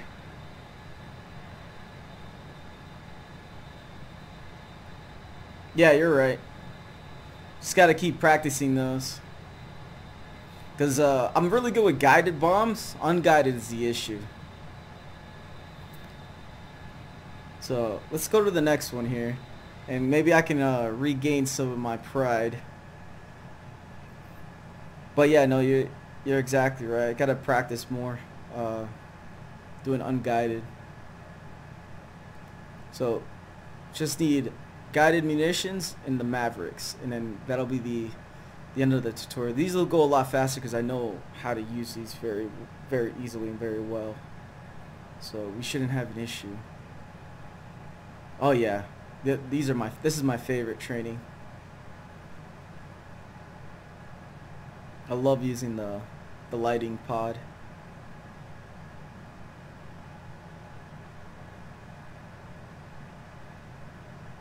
And on top of that, Ross, if you play, if you want to join me and do some practices, just you can give me either your Steam ID and we can do some flybys.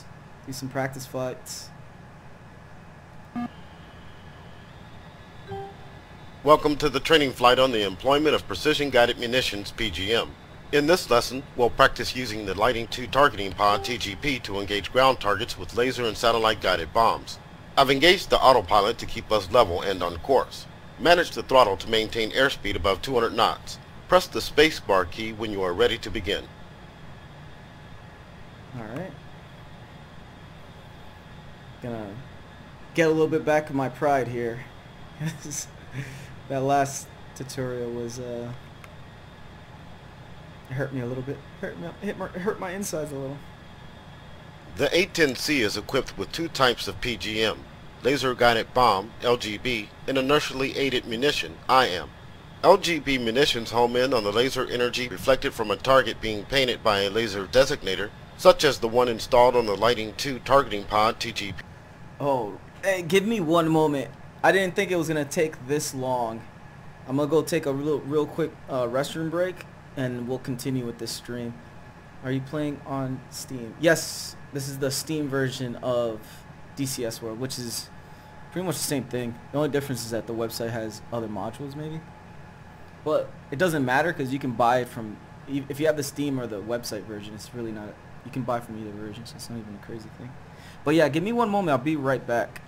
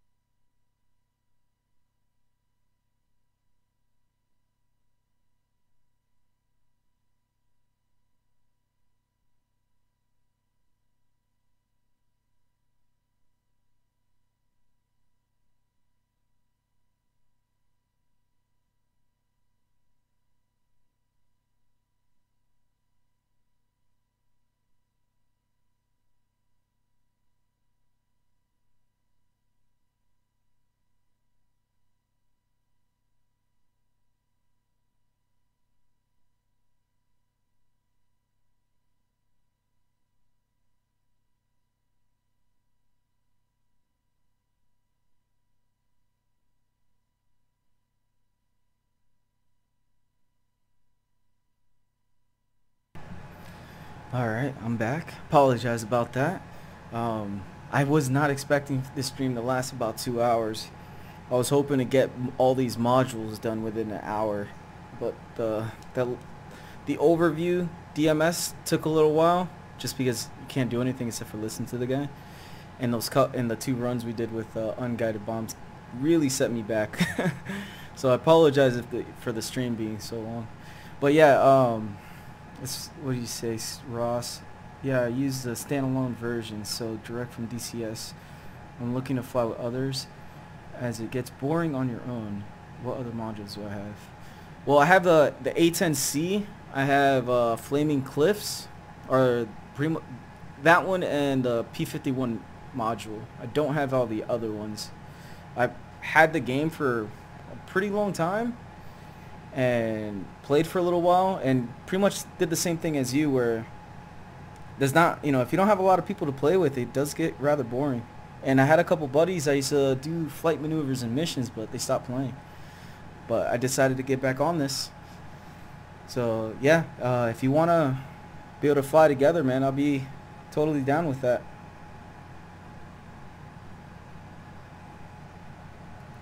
That sounds just if you have the real version, I mean the website version, I believe the way it works is you just have to direct connect to like if I create a server, you just direct connect to my server. So it's not a big deal.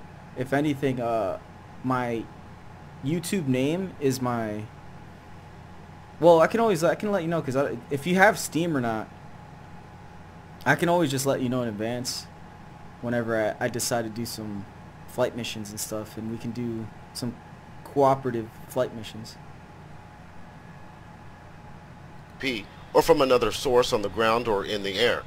This makes it possible for another platform to provide designation or buddy lays while the firing platform remains passive. The laser-guided GBUs guided bomb unit carried by the A-10C include the GBU-10 and GBU-12. These are essentially Mark 84 and Mark 82. Just add me on Steam. My username's the same as the YouTube. So if you want to add me, just add me on Steam.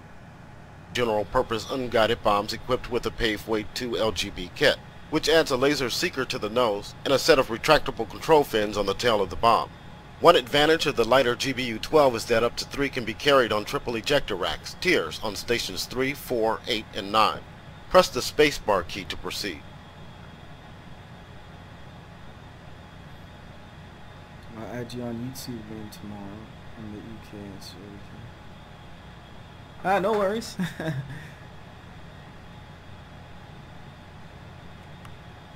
IMs carried by the A-10C include the Joint Directed Attack Munition, JDAM, and the Wind Corrected Munition Dispenser, WCMD, often pronounced WICMID. Like the Paveway 2, JDAM is a GBU conversion of the Mark 82 and Mark 84 unguided bombs. However, JDAM utilizes a GPS receiver to determine target and own position. The advantage of using satellite navigation is that, unlike optical systems, it is unaffected by weather conditions. It's also passive and provides a fire and forget capability to the firing platform, allowing more than one target to be engaged at a time. The A-10C is equipped with the GBU 31 2,000-pound JDAM and the GBU 38 500-pound JDAM.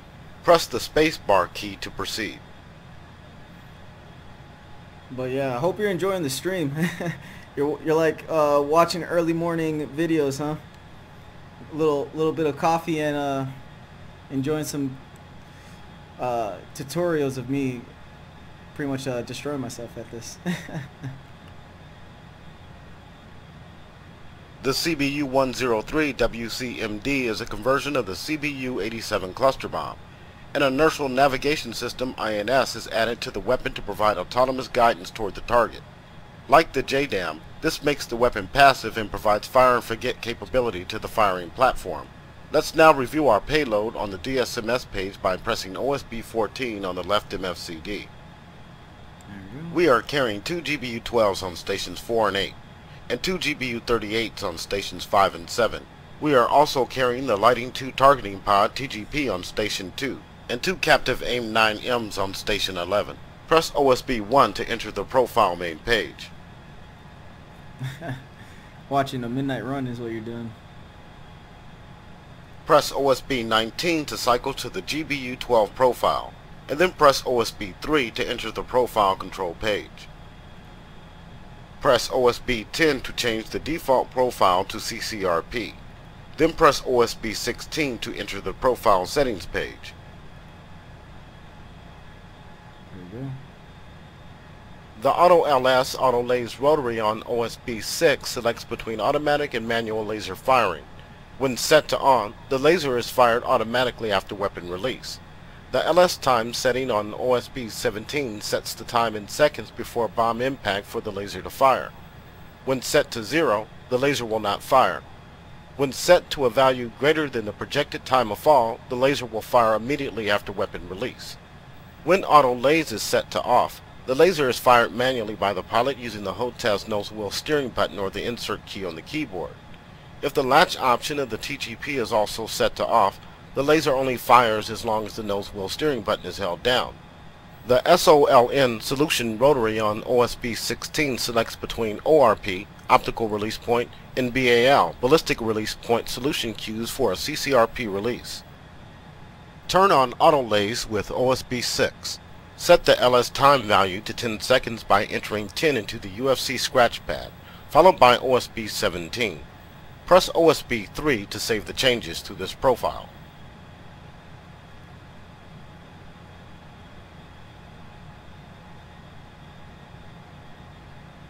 Press OSB 19 to switch to the GBU 38 profile, and then OSB 3 to view the profile control page. Once again, the options on the profile control page are familiar. Let's take a look at the profile settings page with OSB 16. As you can see, there are no unique options specific to the GBU 38 profile settings. Let's bring the left MFCD back to the TAD page with OSB 15. Oh, and by the way, just to reinstate what you said earlier, yeah, the flight manual is it's a really big book. It's 600 pages, but it's not that bad. Like you just have to do it in portions, and that's how I'm pretty much reading everything and learning it. It's just I kind of it's not saying I'm skimming through stuff. I'm just going through areas where I know what it is and I reread it so I can get better knowledge of how to utilize it. And then utilizing that with the tutorials kind of helps learn the A10 a lot easier. And I would assume it's a similar process with all the other modules. Employing PGMs from the A10C is relatively straightforward. All you need to do is designate the target point as the sensor point of interest, speed, and release the weapons in CCRP mode. To begin, set the TGP to air to ground AG mode by pressing OSB 2 on the right MFCD. There you go. It's usually best to prepare for the engagement while keeping the target at your 2 or 10 o'clock position. Otherwise, you run the risk of running over the target before you are finished setting up for the attack. In this case, the weapons range is co-located with waypoint 4, range. We can use this waypoint to cue the TGP to the target. Set your steer point for waypoint 4, range. There we go. Waypoint 4, range. Now slave all sensors to speed by pressing the HOTES China Hat Forward Long command or the V key on the keyboard. As you can see, now you should now be looking directly at the target array range. Note that although the TGP can see out to a great range, you generally want to be under 20 miles for visual detection of a target. Make the TGP your SOI by pressing the HOTES Coolie Hat Right Long command or hold the K key on the keyboard. Change the field of view FOV setting to narrow by pressing the HOTES China Hat Forward Short command or the V key on the keyboard. To get a closer view of the target area, you can zoom in by holding the HOTES Demus Up command or Home key on the keyboard. Your first target is on the southeast corner of the array, now marked with red smoke. Slew the TGP to the target using the HOTES slew control or semicolon, comma, period, / key commands on the keyboard. Once the crosshairs are over the target, press the HOTES Demus Up command or left control and up arrow keys on the keyboard to set the TGP to area track mode. Repeat the command to set the TGP to point track mode.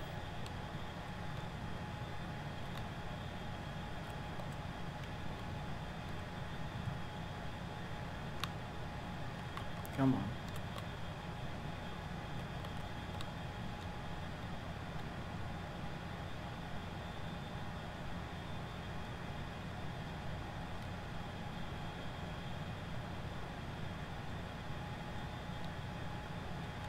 Okay.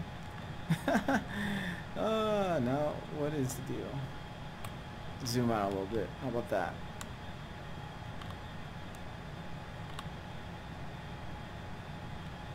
Controlling out.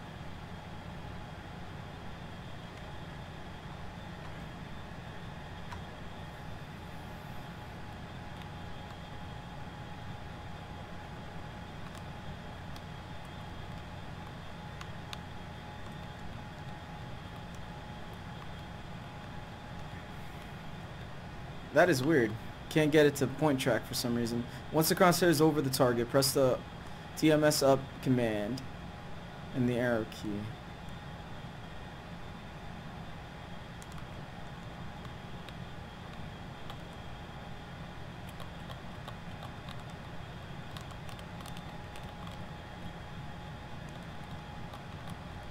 Yeah, it's weird. I can't get it to point track for some reason.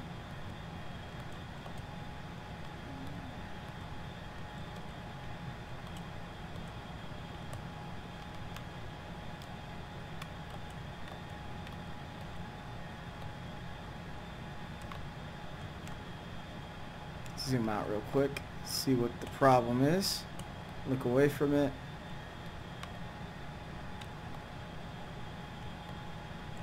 I am running into all the technical difficulties right now. So I'm pressing the button and it's not wanting to do it.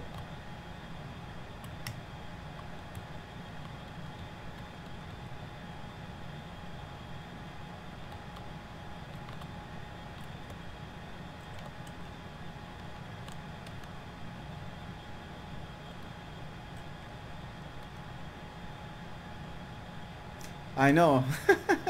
Everything works so much better when I'm not live. But when I am, see? And I'm pressing the right buttons. Because you can actually see it switching between them, but it's not the point track mode. It's what I'm trying to get. So let's see if I can't figure this out. R&R. Come on.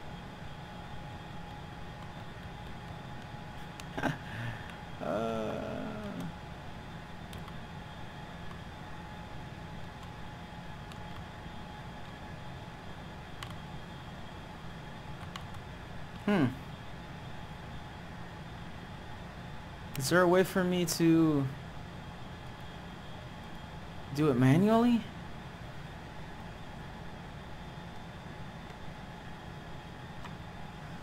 No, don't do this to me. The only thing I can think of is there's a possibility that maybe I have to turn into it a little bit better.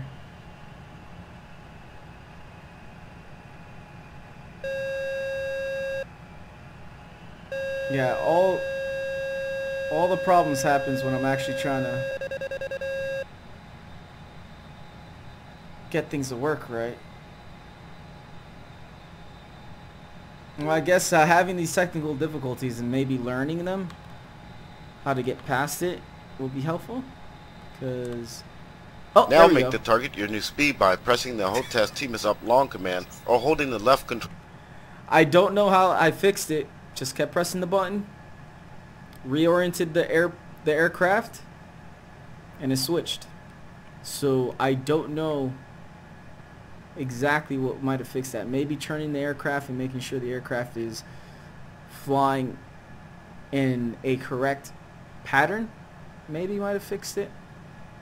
Because when it comes to aircrafts like this, there's a lot of things that gets in the way. It could be elevation, it could be the way it was tilted, maybe the camera wasn't facing in the right direction. Those are a lot of small little things that could have caused the issue.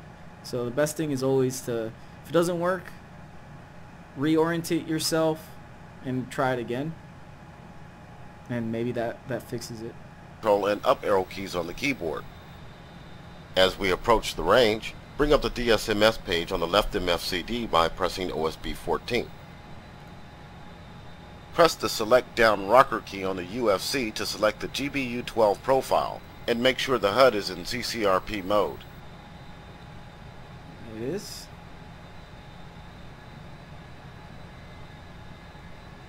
Autopilot is now off. You have control. Now maneuver the aircraft to line up the azimuth steering line ASL with the projected bomb impact line PBIL of the CCRP reticle. When you are about 20 seconds from the release point, a time to release numeric TTRN will appear adjacent to the solution queue at the top of the ASL. About 5 seconds before release, the solution queue and TTRN will begin to move down the ASL toward the CCRP reticle. At that point, you need to press and hold the weapon release button and the bomb will separate as the solution queue passes through the reticle. There we go. Zoom out so we can get a nice little view of the explosion here. Sometimes you can actually see the missile dropping in towards it, which is Monitor cool. the projected time to impact countdown displayed on the bottom right corner of the right MFCD, and also the left side of the HUD, below the airspeed indication. Keep the crosshairs over the target. Nice hit. Let's separate out a bit and we'll use a GBU 38 for the second pass. Press the select rocker key on the UFC once more to select the GBU 38 profile.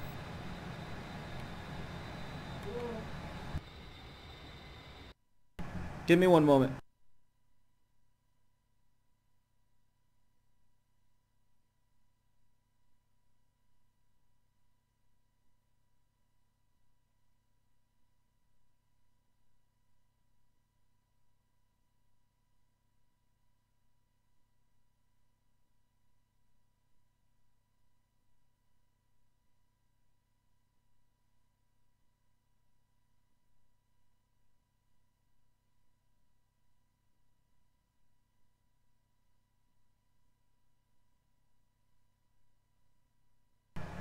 Apologize about that. What'd you say, Ross? I think it's because you turned and pointed towards the target point track. Once you have pointed It will track while you orbit the target. Yeah, it could be possibly a combination of that, but I do believe, I think the definition of what the point track does is when you set it to point track, if it's a moving vehicle, it'll keep following it. I believe that's actually what point tracking is, but it could be as well the orientation of the aircraft. If it's oriented in the same direction, it might be as well. So that is a possibility.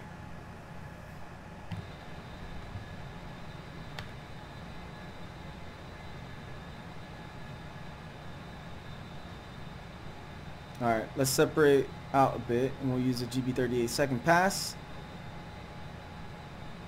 38 weapons profile.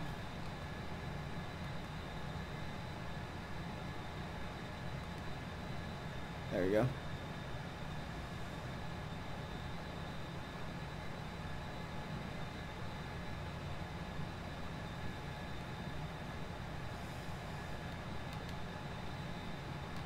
Your second target is on the northwest corner of the array, now marked with red smoke. Locate the target with the TGP and begin a gentle left-hand turn to line up for the second pass. Mark the target as the new SPI and begin tracking in either area or point track modes.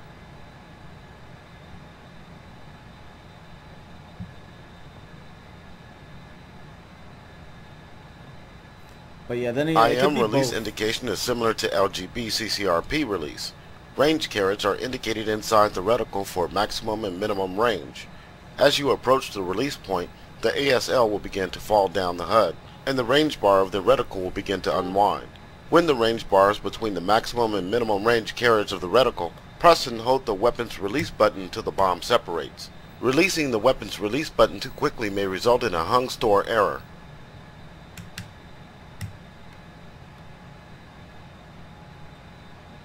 There it is. So it's already set to point track. So yeah, it could be a little bit of both. It might have to be in the orientation of where you're trying to go to, as well as it does track. If it's a moving target, it'll track it and point track. But as you can see, it was a lot easier this time. So it might be the fact that, oh, that's the other one you got to see.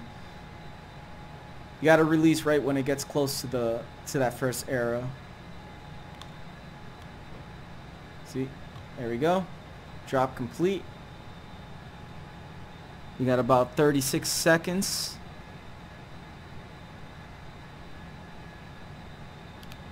Let's get into an angle where that way we can actually watch this thing visually, so we can actually see the drop.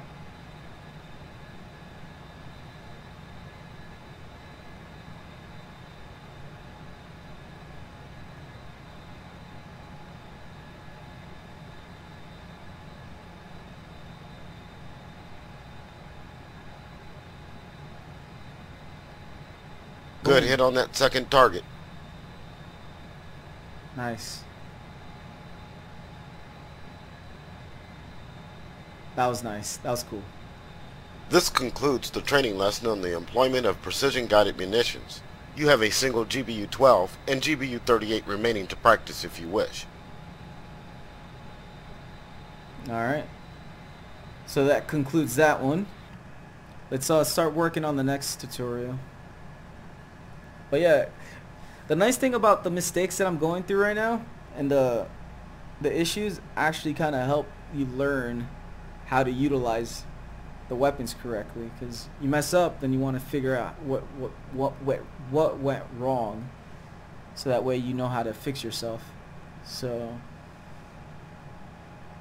kind of sucks because it makes it a little longer, but you know, now you know how to troubleshoot. So it's a little bit of a good and bad. Make a mistake, but now I know how to fix it.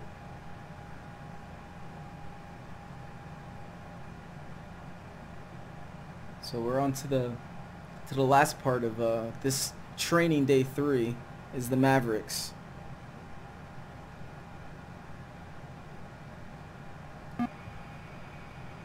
Welcome to the training lesson on the employment of the AGM-65 Maverick. In this lesson, we'll practice targeting and firing live Mavericks against a number of targets on the weapon's range.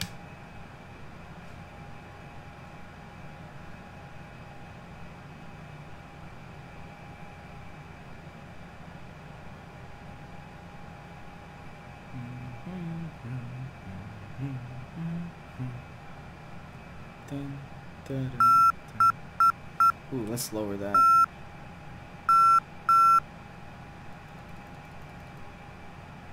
The AGM-65 Maverick is a precision-guided, standoff, air-to-ground missile that is best suited against armored, air defense, and fortified targets. The Maverick can only be loaded on stations 3 and 9 and either from the LAU-117 single-rail launcher or the LAU-88 triple-rail launcher. The Maverick family of missiles includes several versions that differ in seeker and warhead types. The Maverick is a fire and forget weapon, meaning once launched you no longer need to guide the weapon. Practical engagement range of the Maverick is generally restricted by a seeker lock-on range, and this generally happens between 3 and 7 nautical miles. When entering a combat area, you may wish to use the Maverick to eliminate any air defense units prior to approaching the target. Yep, this is the fun parts.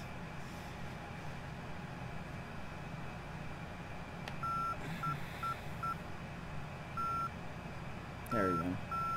So I always forget, this is the one that's the, what do you call that? Morse Combat code? Maverick versions carried by the A-10C include AGM-65D, imaging infrared seeker with a 125-pound shaped warhead, can be loaded on LAU-117 or up to 3 on a LAU-88. AGM-65G, imaging infrared seeker with a 300-pound heavyweight penetrator warhead, can be loaded on LAU-117. AGM-65H, electro-optical seeker with a 125-pound shaped warhead, can be loaded on LAU-117 or up to 3 on a LAU-88. AGM-65K, electro-optical seeker with a 300-pound heavyweight penetrator warhead, can be loaded on LAU-117.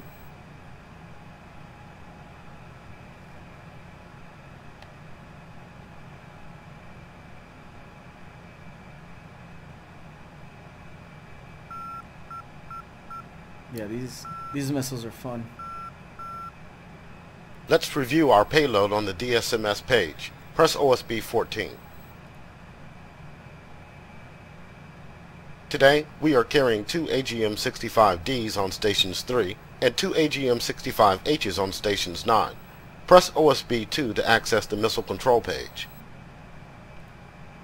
OSB 2. All Maverick types require approximately 3 minutes to align the seeker gyroscope before being available for use or displaying a video signal from the seeker.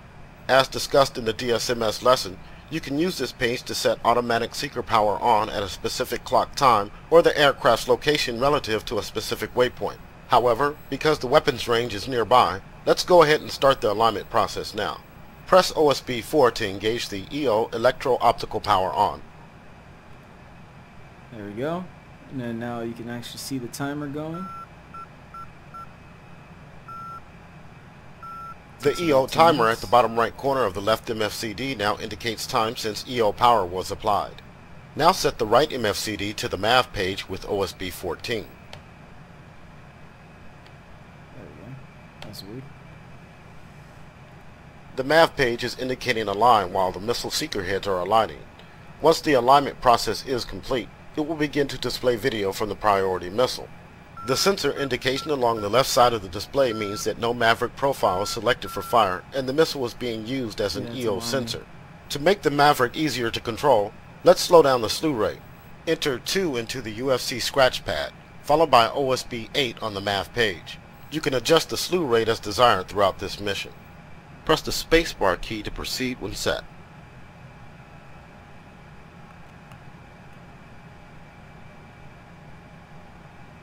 Yeah, the lower the value, the slower the slew rate.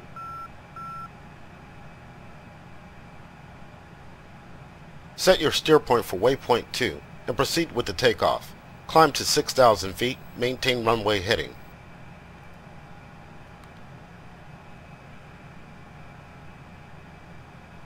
Alright.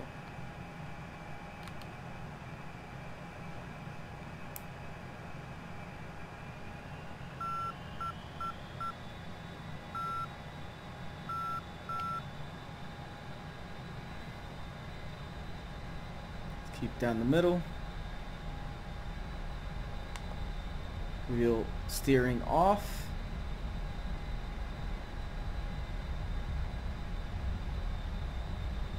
Start pulling back.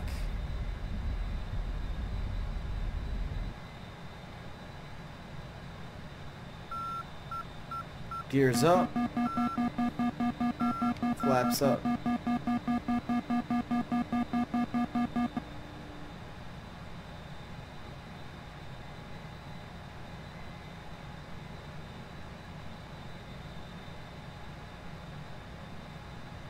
Start gaining altitude without losing too much airspeed. Set the master arm switch to on. Master arm. To employ the Maverick most effectively, it's best to first designate a sensor point of interest, SPI, in the target area, and then use the slave all sensors to SPI command on the HOTAS to slave the Maverick to the SPI. You can then slew the seeker closer to the target, and once the missile is tracking, fire away.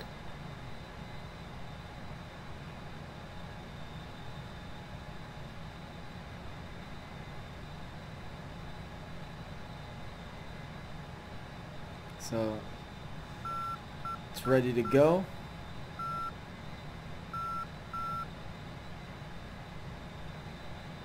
Just gonna keep getting some altitude while we wait.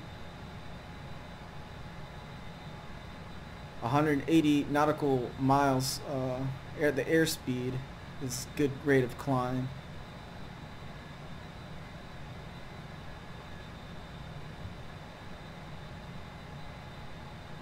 Waypoint 3 marks the target range. Set your steer point for waypoint 3, range, and turn right to put the target range at your 12 o'clock. Alright. Let's bank and turn.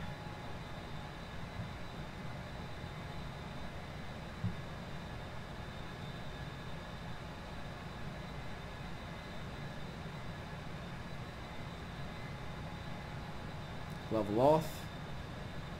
The MAV page is now displaying video from the AGM-65H loaded on Station 9. Note this version of the missile uses a CCD charged couple device camera, which is not suitable for low light visibility operations, unlike the AGM-65D on Station 3, which uses an IR infrared camera. Keep your airspeed around 200 knots so we have enough time to prepare for the attack. With the HUD set as soy, press the HOTAS DMIS right command to select the AGM-65H profile on Station 9.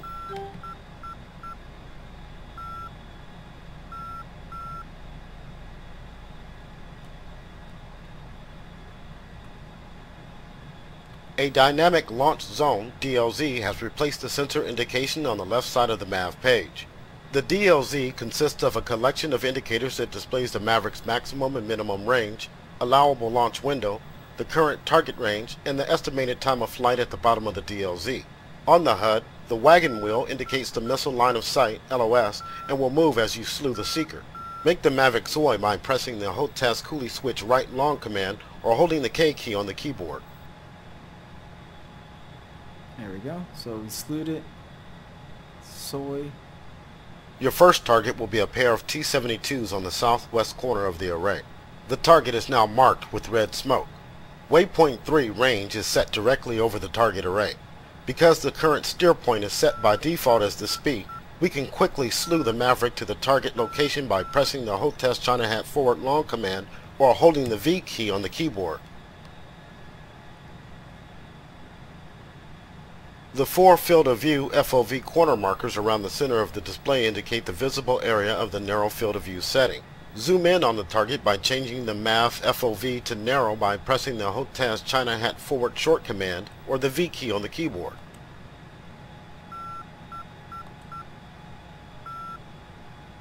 The pointing cross below the center of the crosshairs indicates the seeker LOS relative to the nose of the aircraft.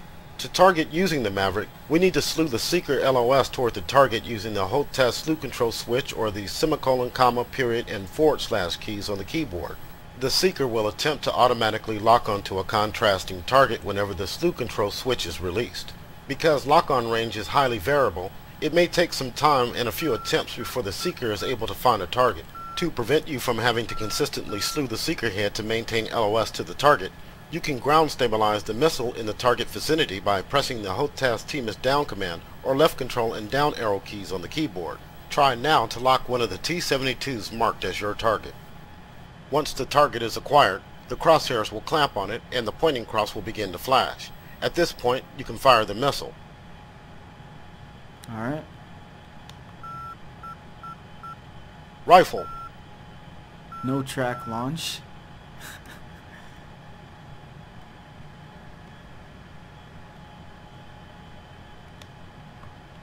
What? Oh my god, I'm telling you, it's today. What did I do wrong? No track launch.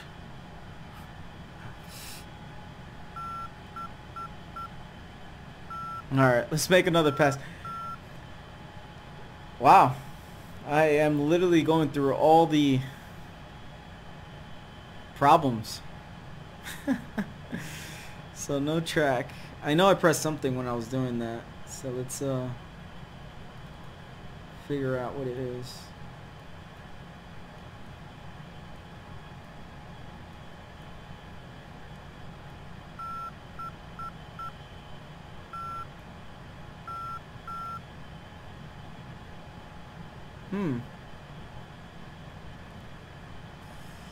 I have no idea what I did wrong.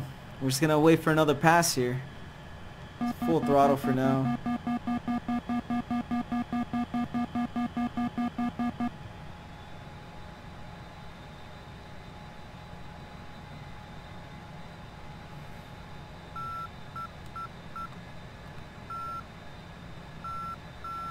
Alright. Oh, it has to be one of those days.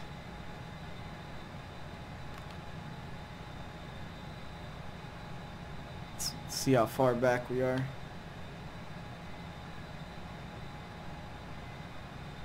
So wait until I'm like around six miles out, and then I'll turn back to it.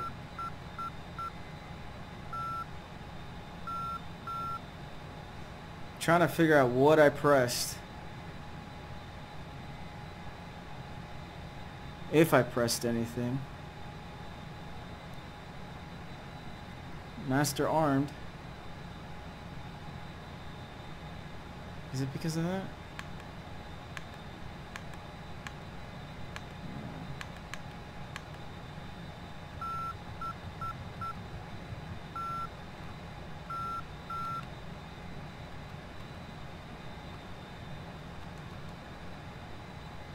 Yeah, I'm not 100% sure what caused it.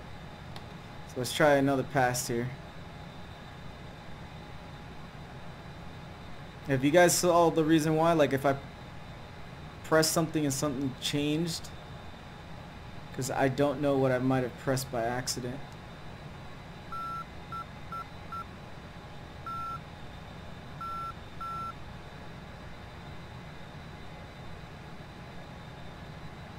There we go.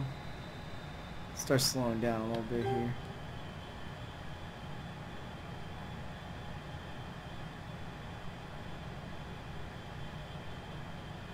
Let's try this one more time.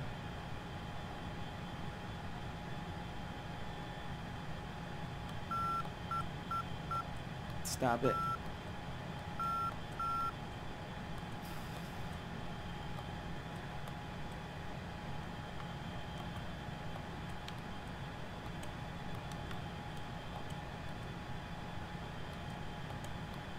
Come on. There we go. So do that. Should be good to go. And it worked just perfectly fine. Can someone tell me what went wrong on that last pass? I did everything exactly the same way. Let's watch this thing blow up.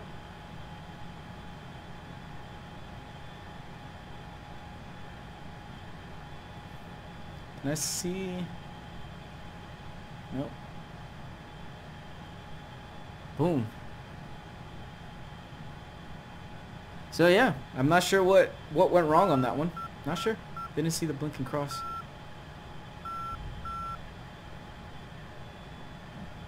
I thought we had a blinking cross though.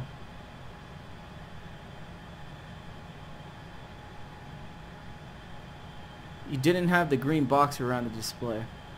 Maybe I didn't realize that one. Could be why. Maybe I was too close though. Maybe that's the reason why. Because when I decided to actually launch the ordnance, I believe maybe I might have been too close at that point as well. So I was struggling a little bit. It's a little bit on the hard side. You know what? Let me try this. This might help me a little bit. Let's lower that. We'll slow it down to 1. I'm going to go for another pass while we're at it. Go back to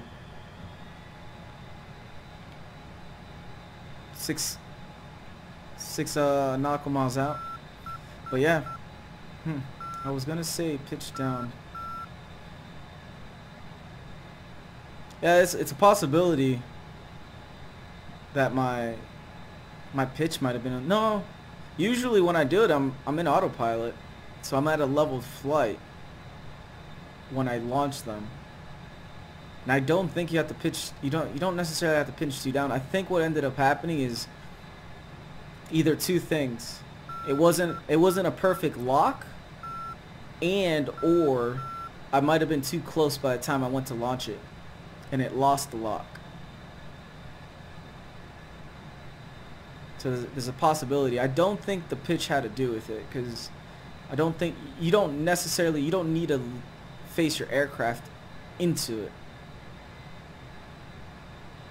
because the way the Maverick works, once they launch, they kind of do their own thing, so it shouldn't matter too much on the direction I'm looking. Alright, let's get another pass here going. We'll try it again. Warning, autopilot. I almost feel like messing that up again just to see what might have caused that. Besides for my noobness.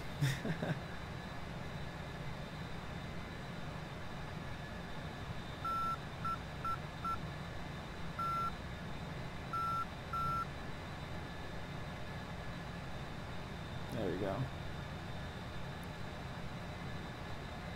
Level flight, autopilot. What did you say, Ross? What I mean was you was too close, so that you needed to pitch down to get a better angle. Yeah, that might have been. It's a combination of all three of those. I was too close, had to pitch down, and I probably didn't have a good lock.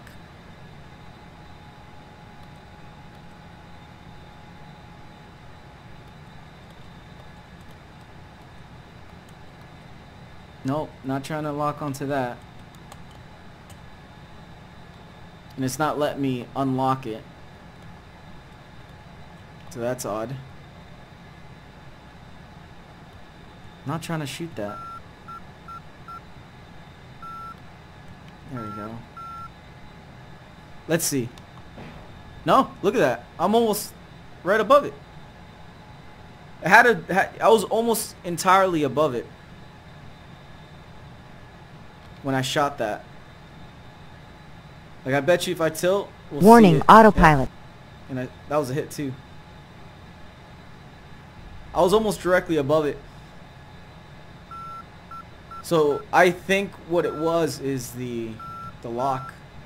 I might not have had a perfect lock when I tried to launch that first one. Interesting.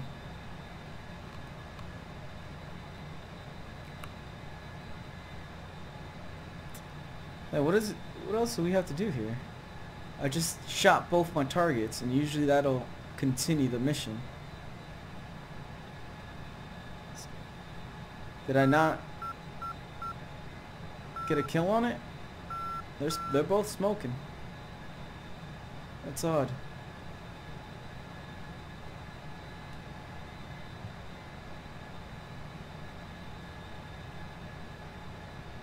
Yeah, you might be right on that one. I wasn't 100% paying attention on the crosshair being locked, so there might have been that.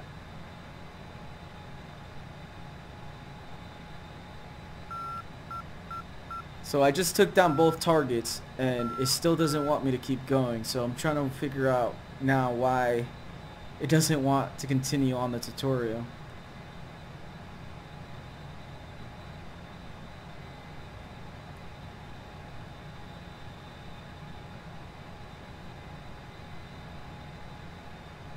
Let's fix the heading.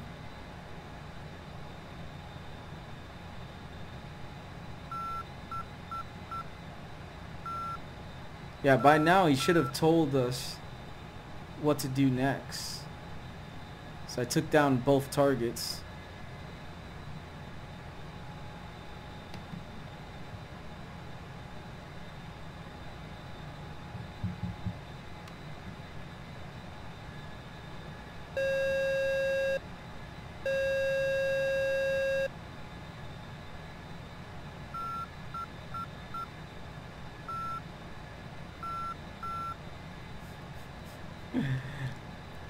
Well, the maps they're not hard to use. I just make it look hard.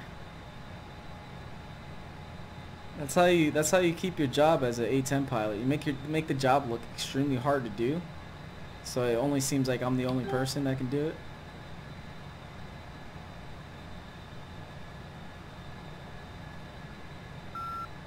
So we did both targets. I don't know what else it wants us to do. I thought it was supposed to let us do the next part of this mission here. So we got that. We got a lock.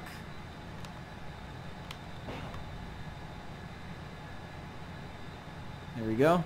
We might actually be able to, let's see if we can follow that missile inbound.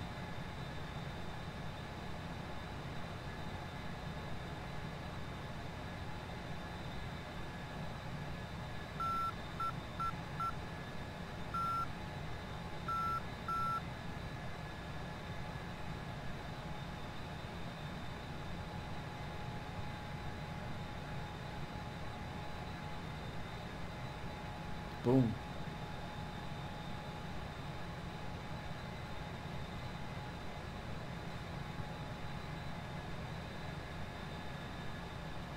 I believe that's all of it. Oh, you heard the bomb explode from here? Using the maps on the hair is so much easier. Yeah, it just, I really think I'm just making it look just difficult to use. They're not hard. I'm making all the mistakes when it's a live stream. But yeah, no, that's it. I believe there's nothing else I can do. And there's nothing else left on here. Let's speed this real quick so I can... Yeah, that's it. But yeah, no, that's really the tutorial on this one too. I don't remember if there's anything else except for I believe he just makes us destroy more stuff. Yeah, I can go for a gun run. I love using the Avenger, so I can do that.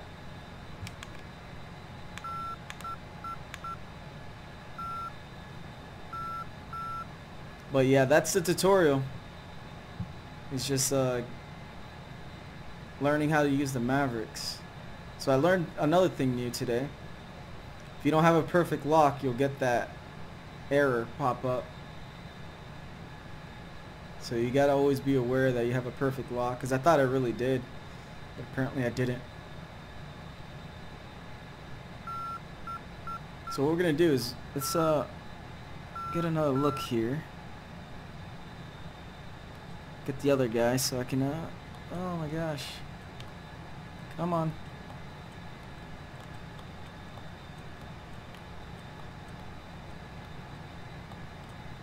I'm chasing it.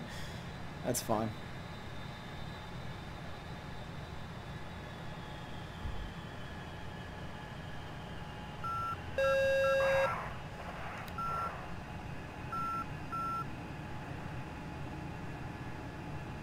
Pull up! Pull up!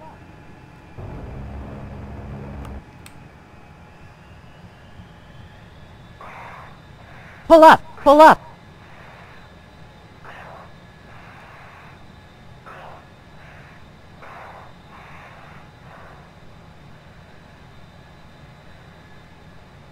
Let's go for the ones over there on the far end.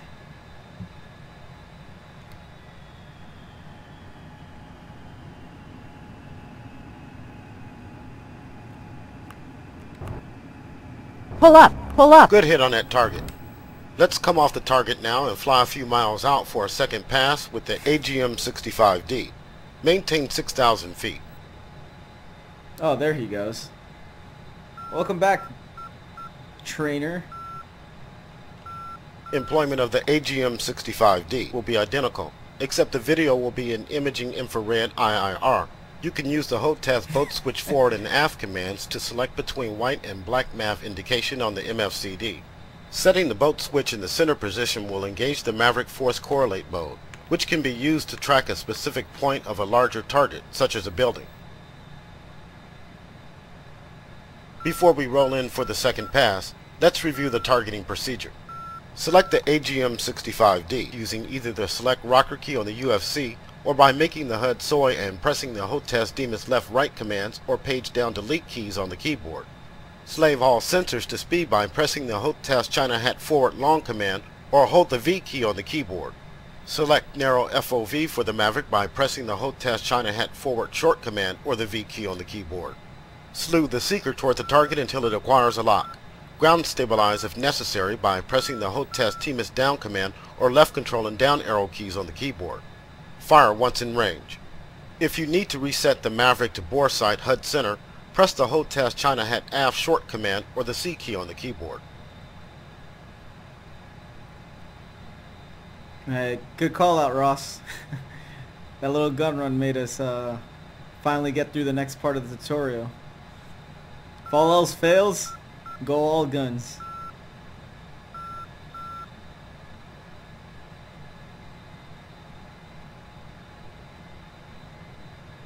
Alright, just grabbing some altitude and we'll turn back.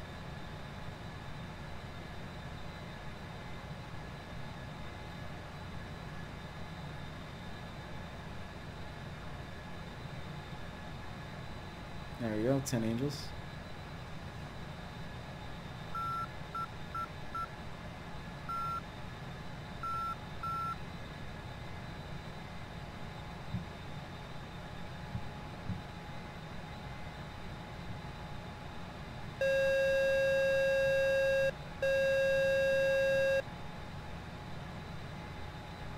There we go. It's leveled flight here. Pull back on the throttle.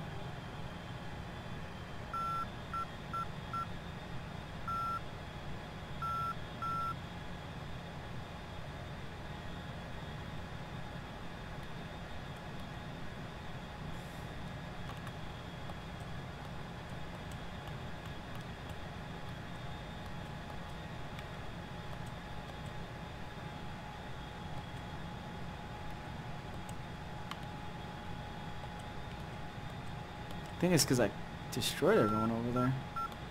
Is anyone else? Alright, let's go for these guys then. Warning, autopilot. Oh no. Messed with my movement too much there.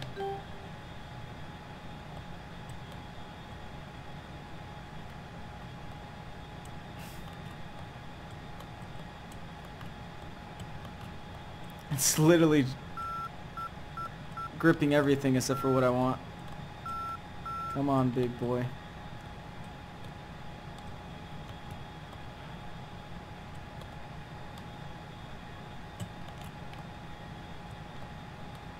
Oh my god, we're gonna have to go for another pass. See, I have my controls set to the joystick, so I'm gonna have to rebind those. Gonna have to go for another pass here.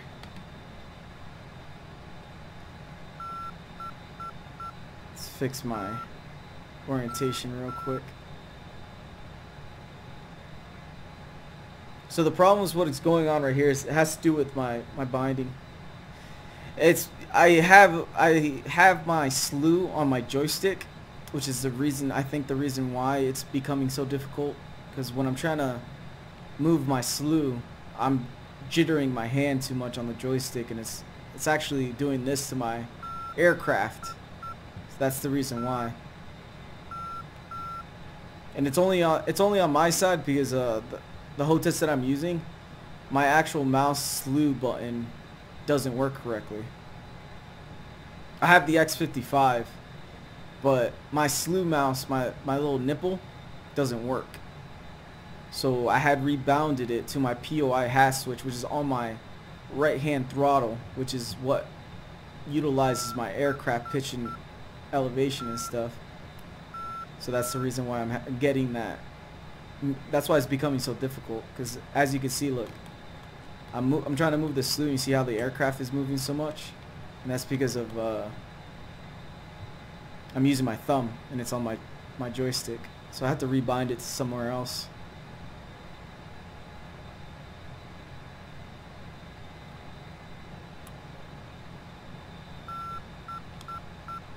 So we'll try that one more time.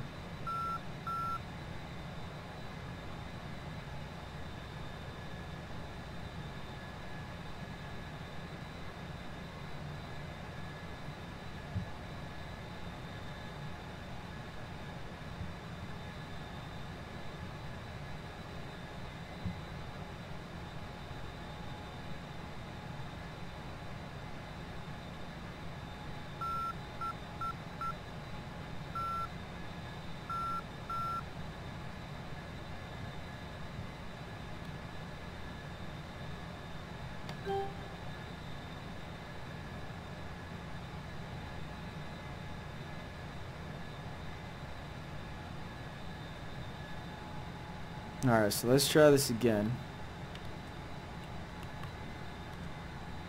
There we go.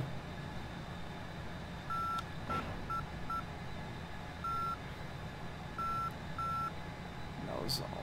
So I got no more. So we're gonna go guns hot on this one.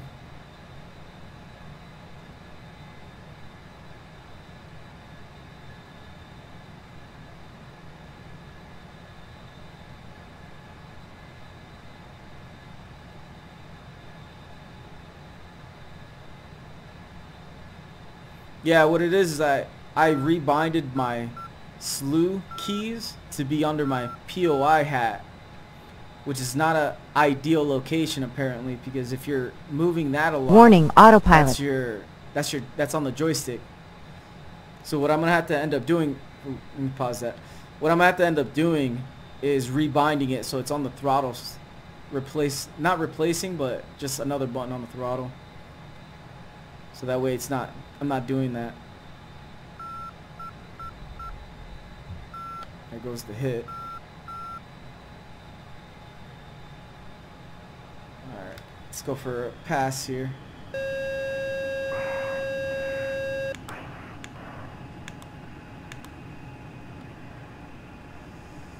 Pull up, pull Your up. second target will be a pair of air defense vehicles on the northeast corner of the array. The target is now marked with red smoke. Make sure you Pull have up, pull waypoint up. 3 range selected as the steer point and turn back toward the target array. Break off. Try another pass.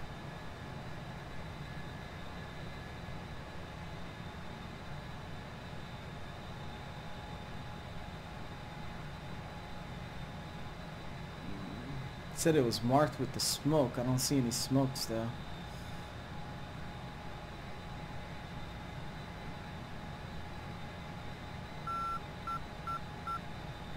So gonna have to gun them down.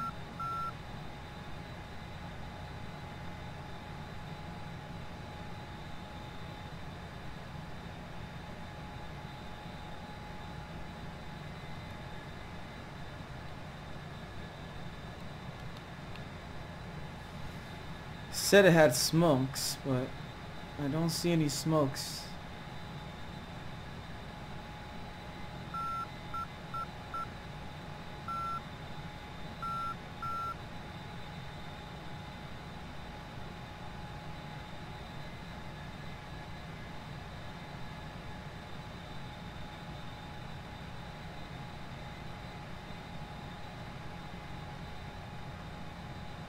Let's go for another pass on these guys.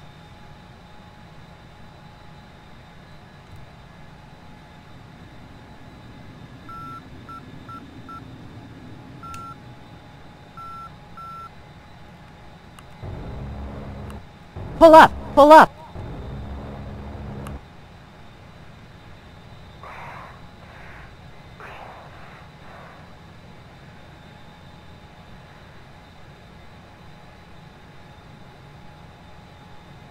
Is it another location that he wanted us to go? Because he said the next targets were supposed to have smokes. I don't see any smokes in this area.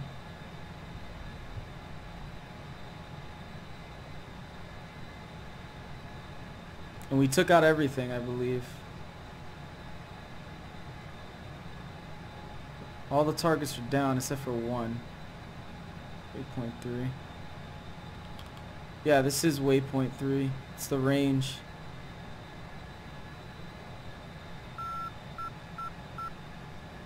Where we're at right now is waypoint 3.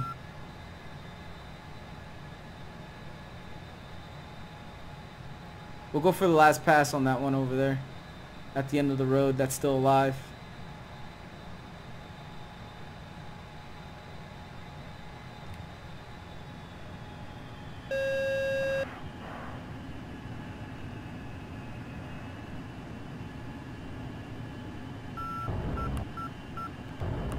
Pull up! Pull up!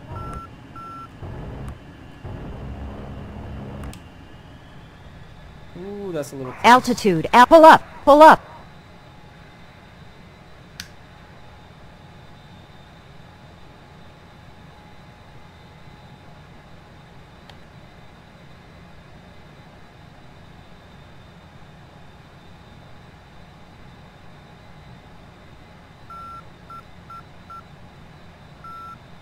Let's turn on TGP. Maybe that'll help us.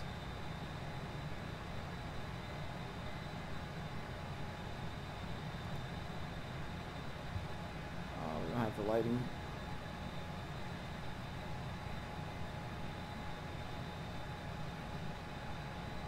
Yeah, we took everything out too. It's what he said is that there is supposed to be another armored unit right off the range, and they're supposed to have smokes.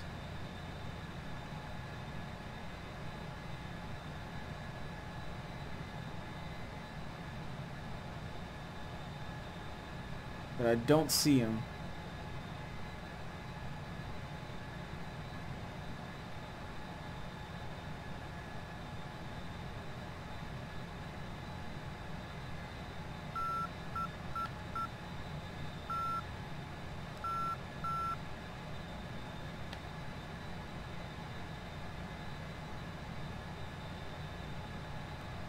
How far is the next waypoint? 16 miles? Where's it at? No, I see that's... We're supposed to be here. All the other waypoints are going back to Batumi. So our target is here. For some reason it's not showing up though.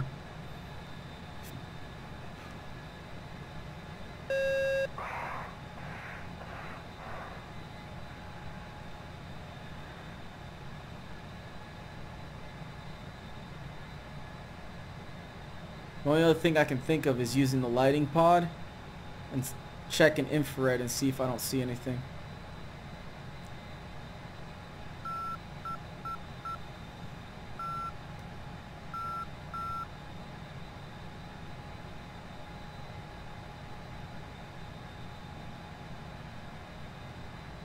Let's see if I can't figure out where he's at. Oops, wrong one. It's that one.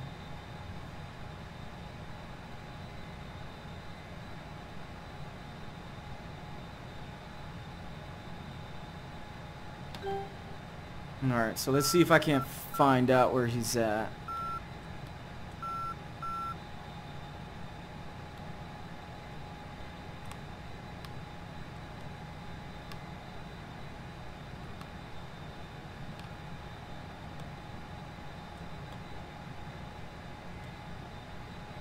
Oh, wrong place. Go up, down.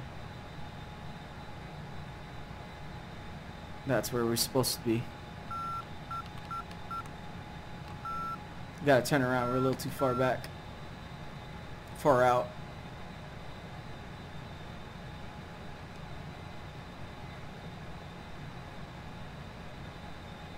We'll find it with the targeting pod for sure with Fleur.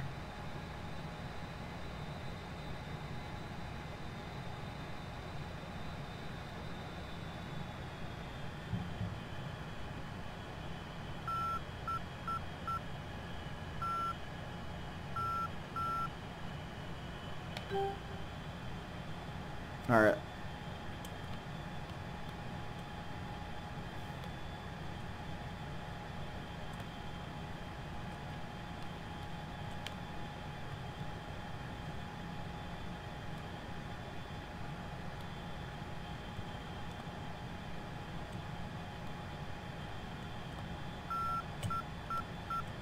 Is it there? Nope.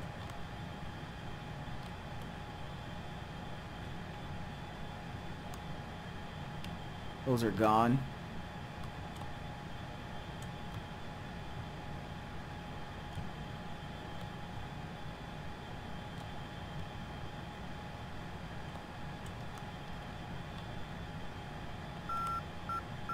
Yeah, that's weird. I can't find it. Can't find the ones that he's talking about.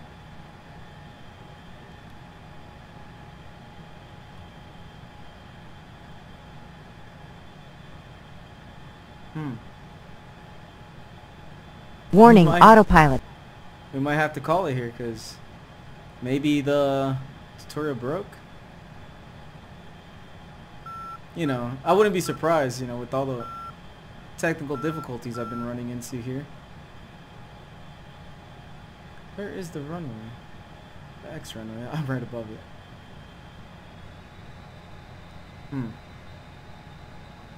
Yeah, Russ, I think we're gonna have to call it here.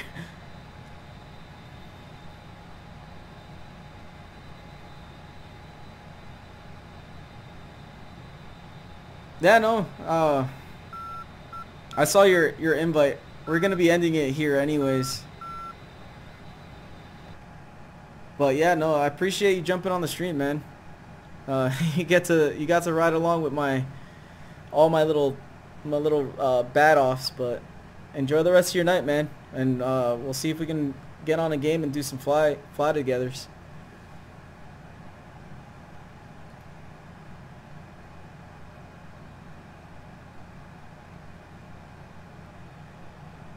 Next time is hopefully my next tutorial will go a little bit better, because that's the last two of the training day. So we'll see on the next one. But yeah, man,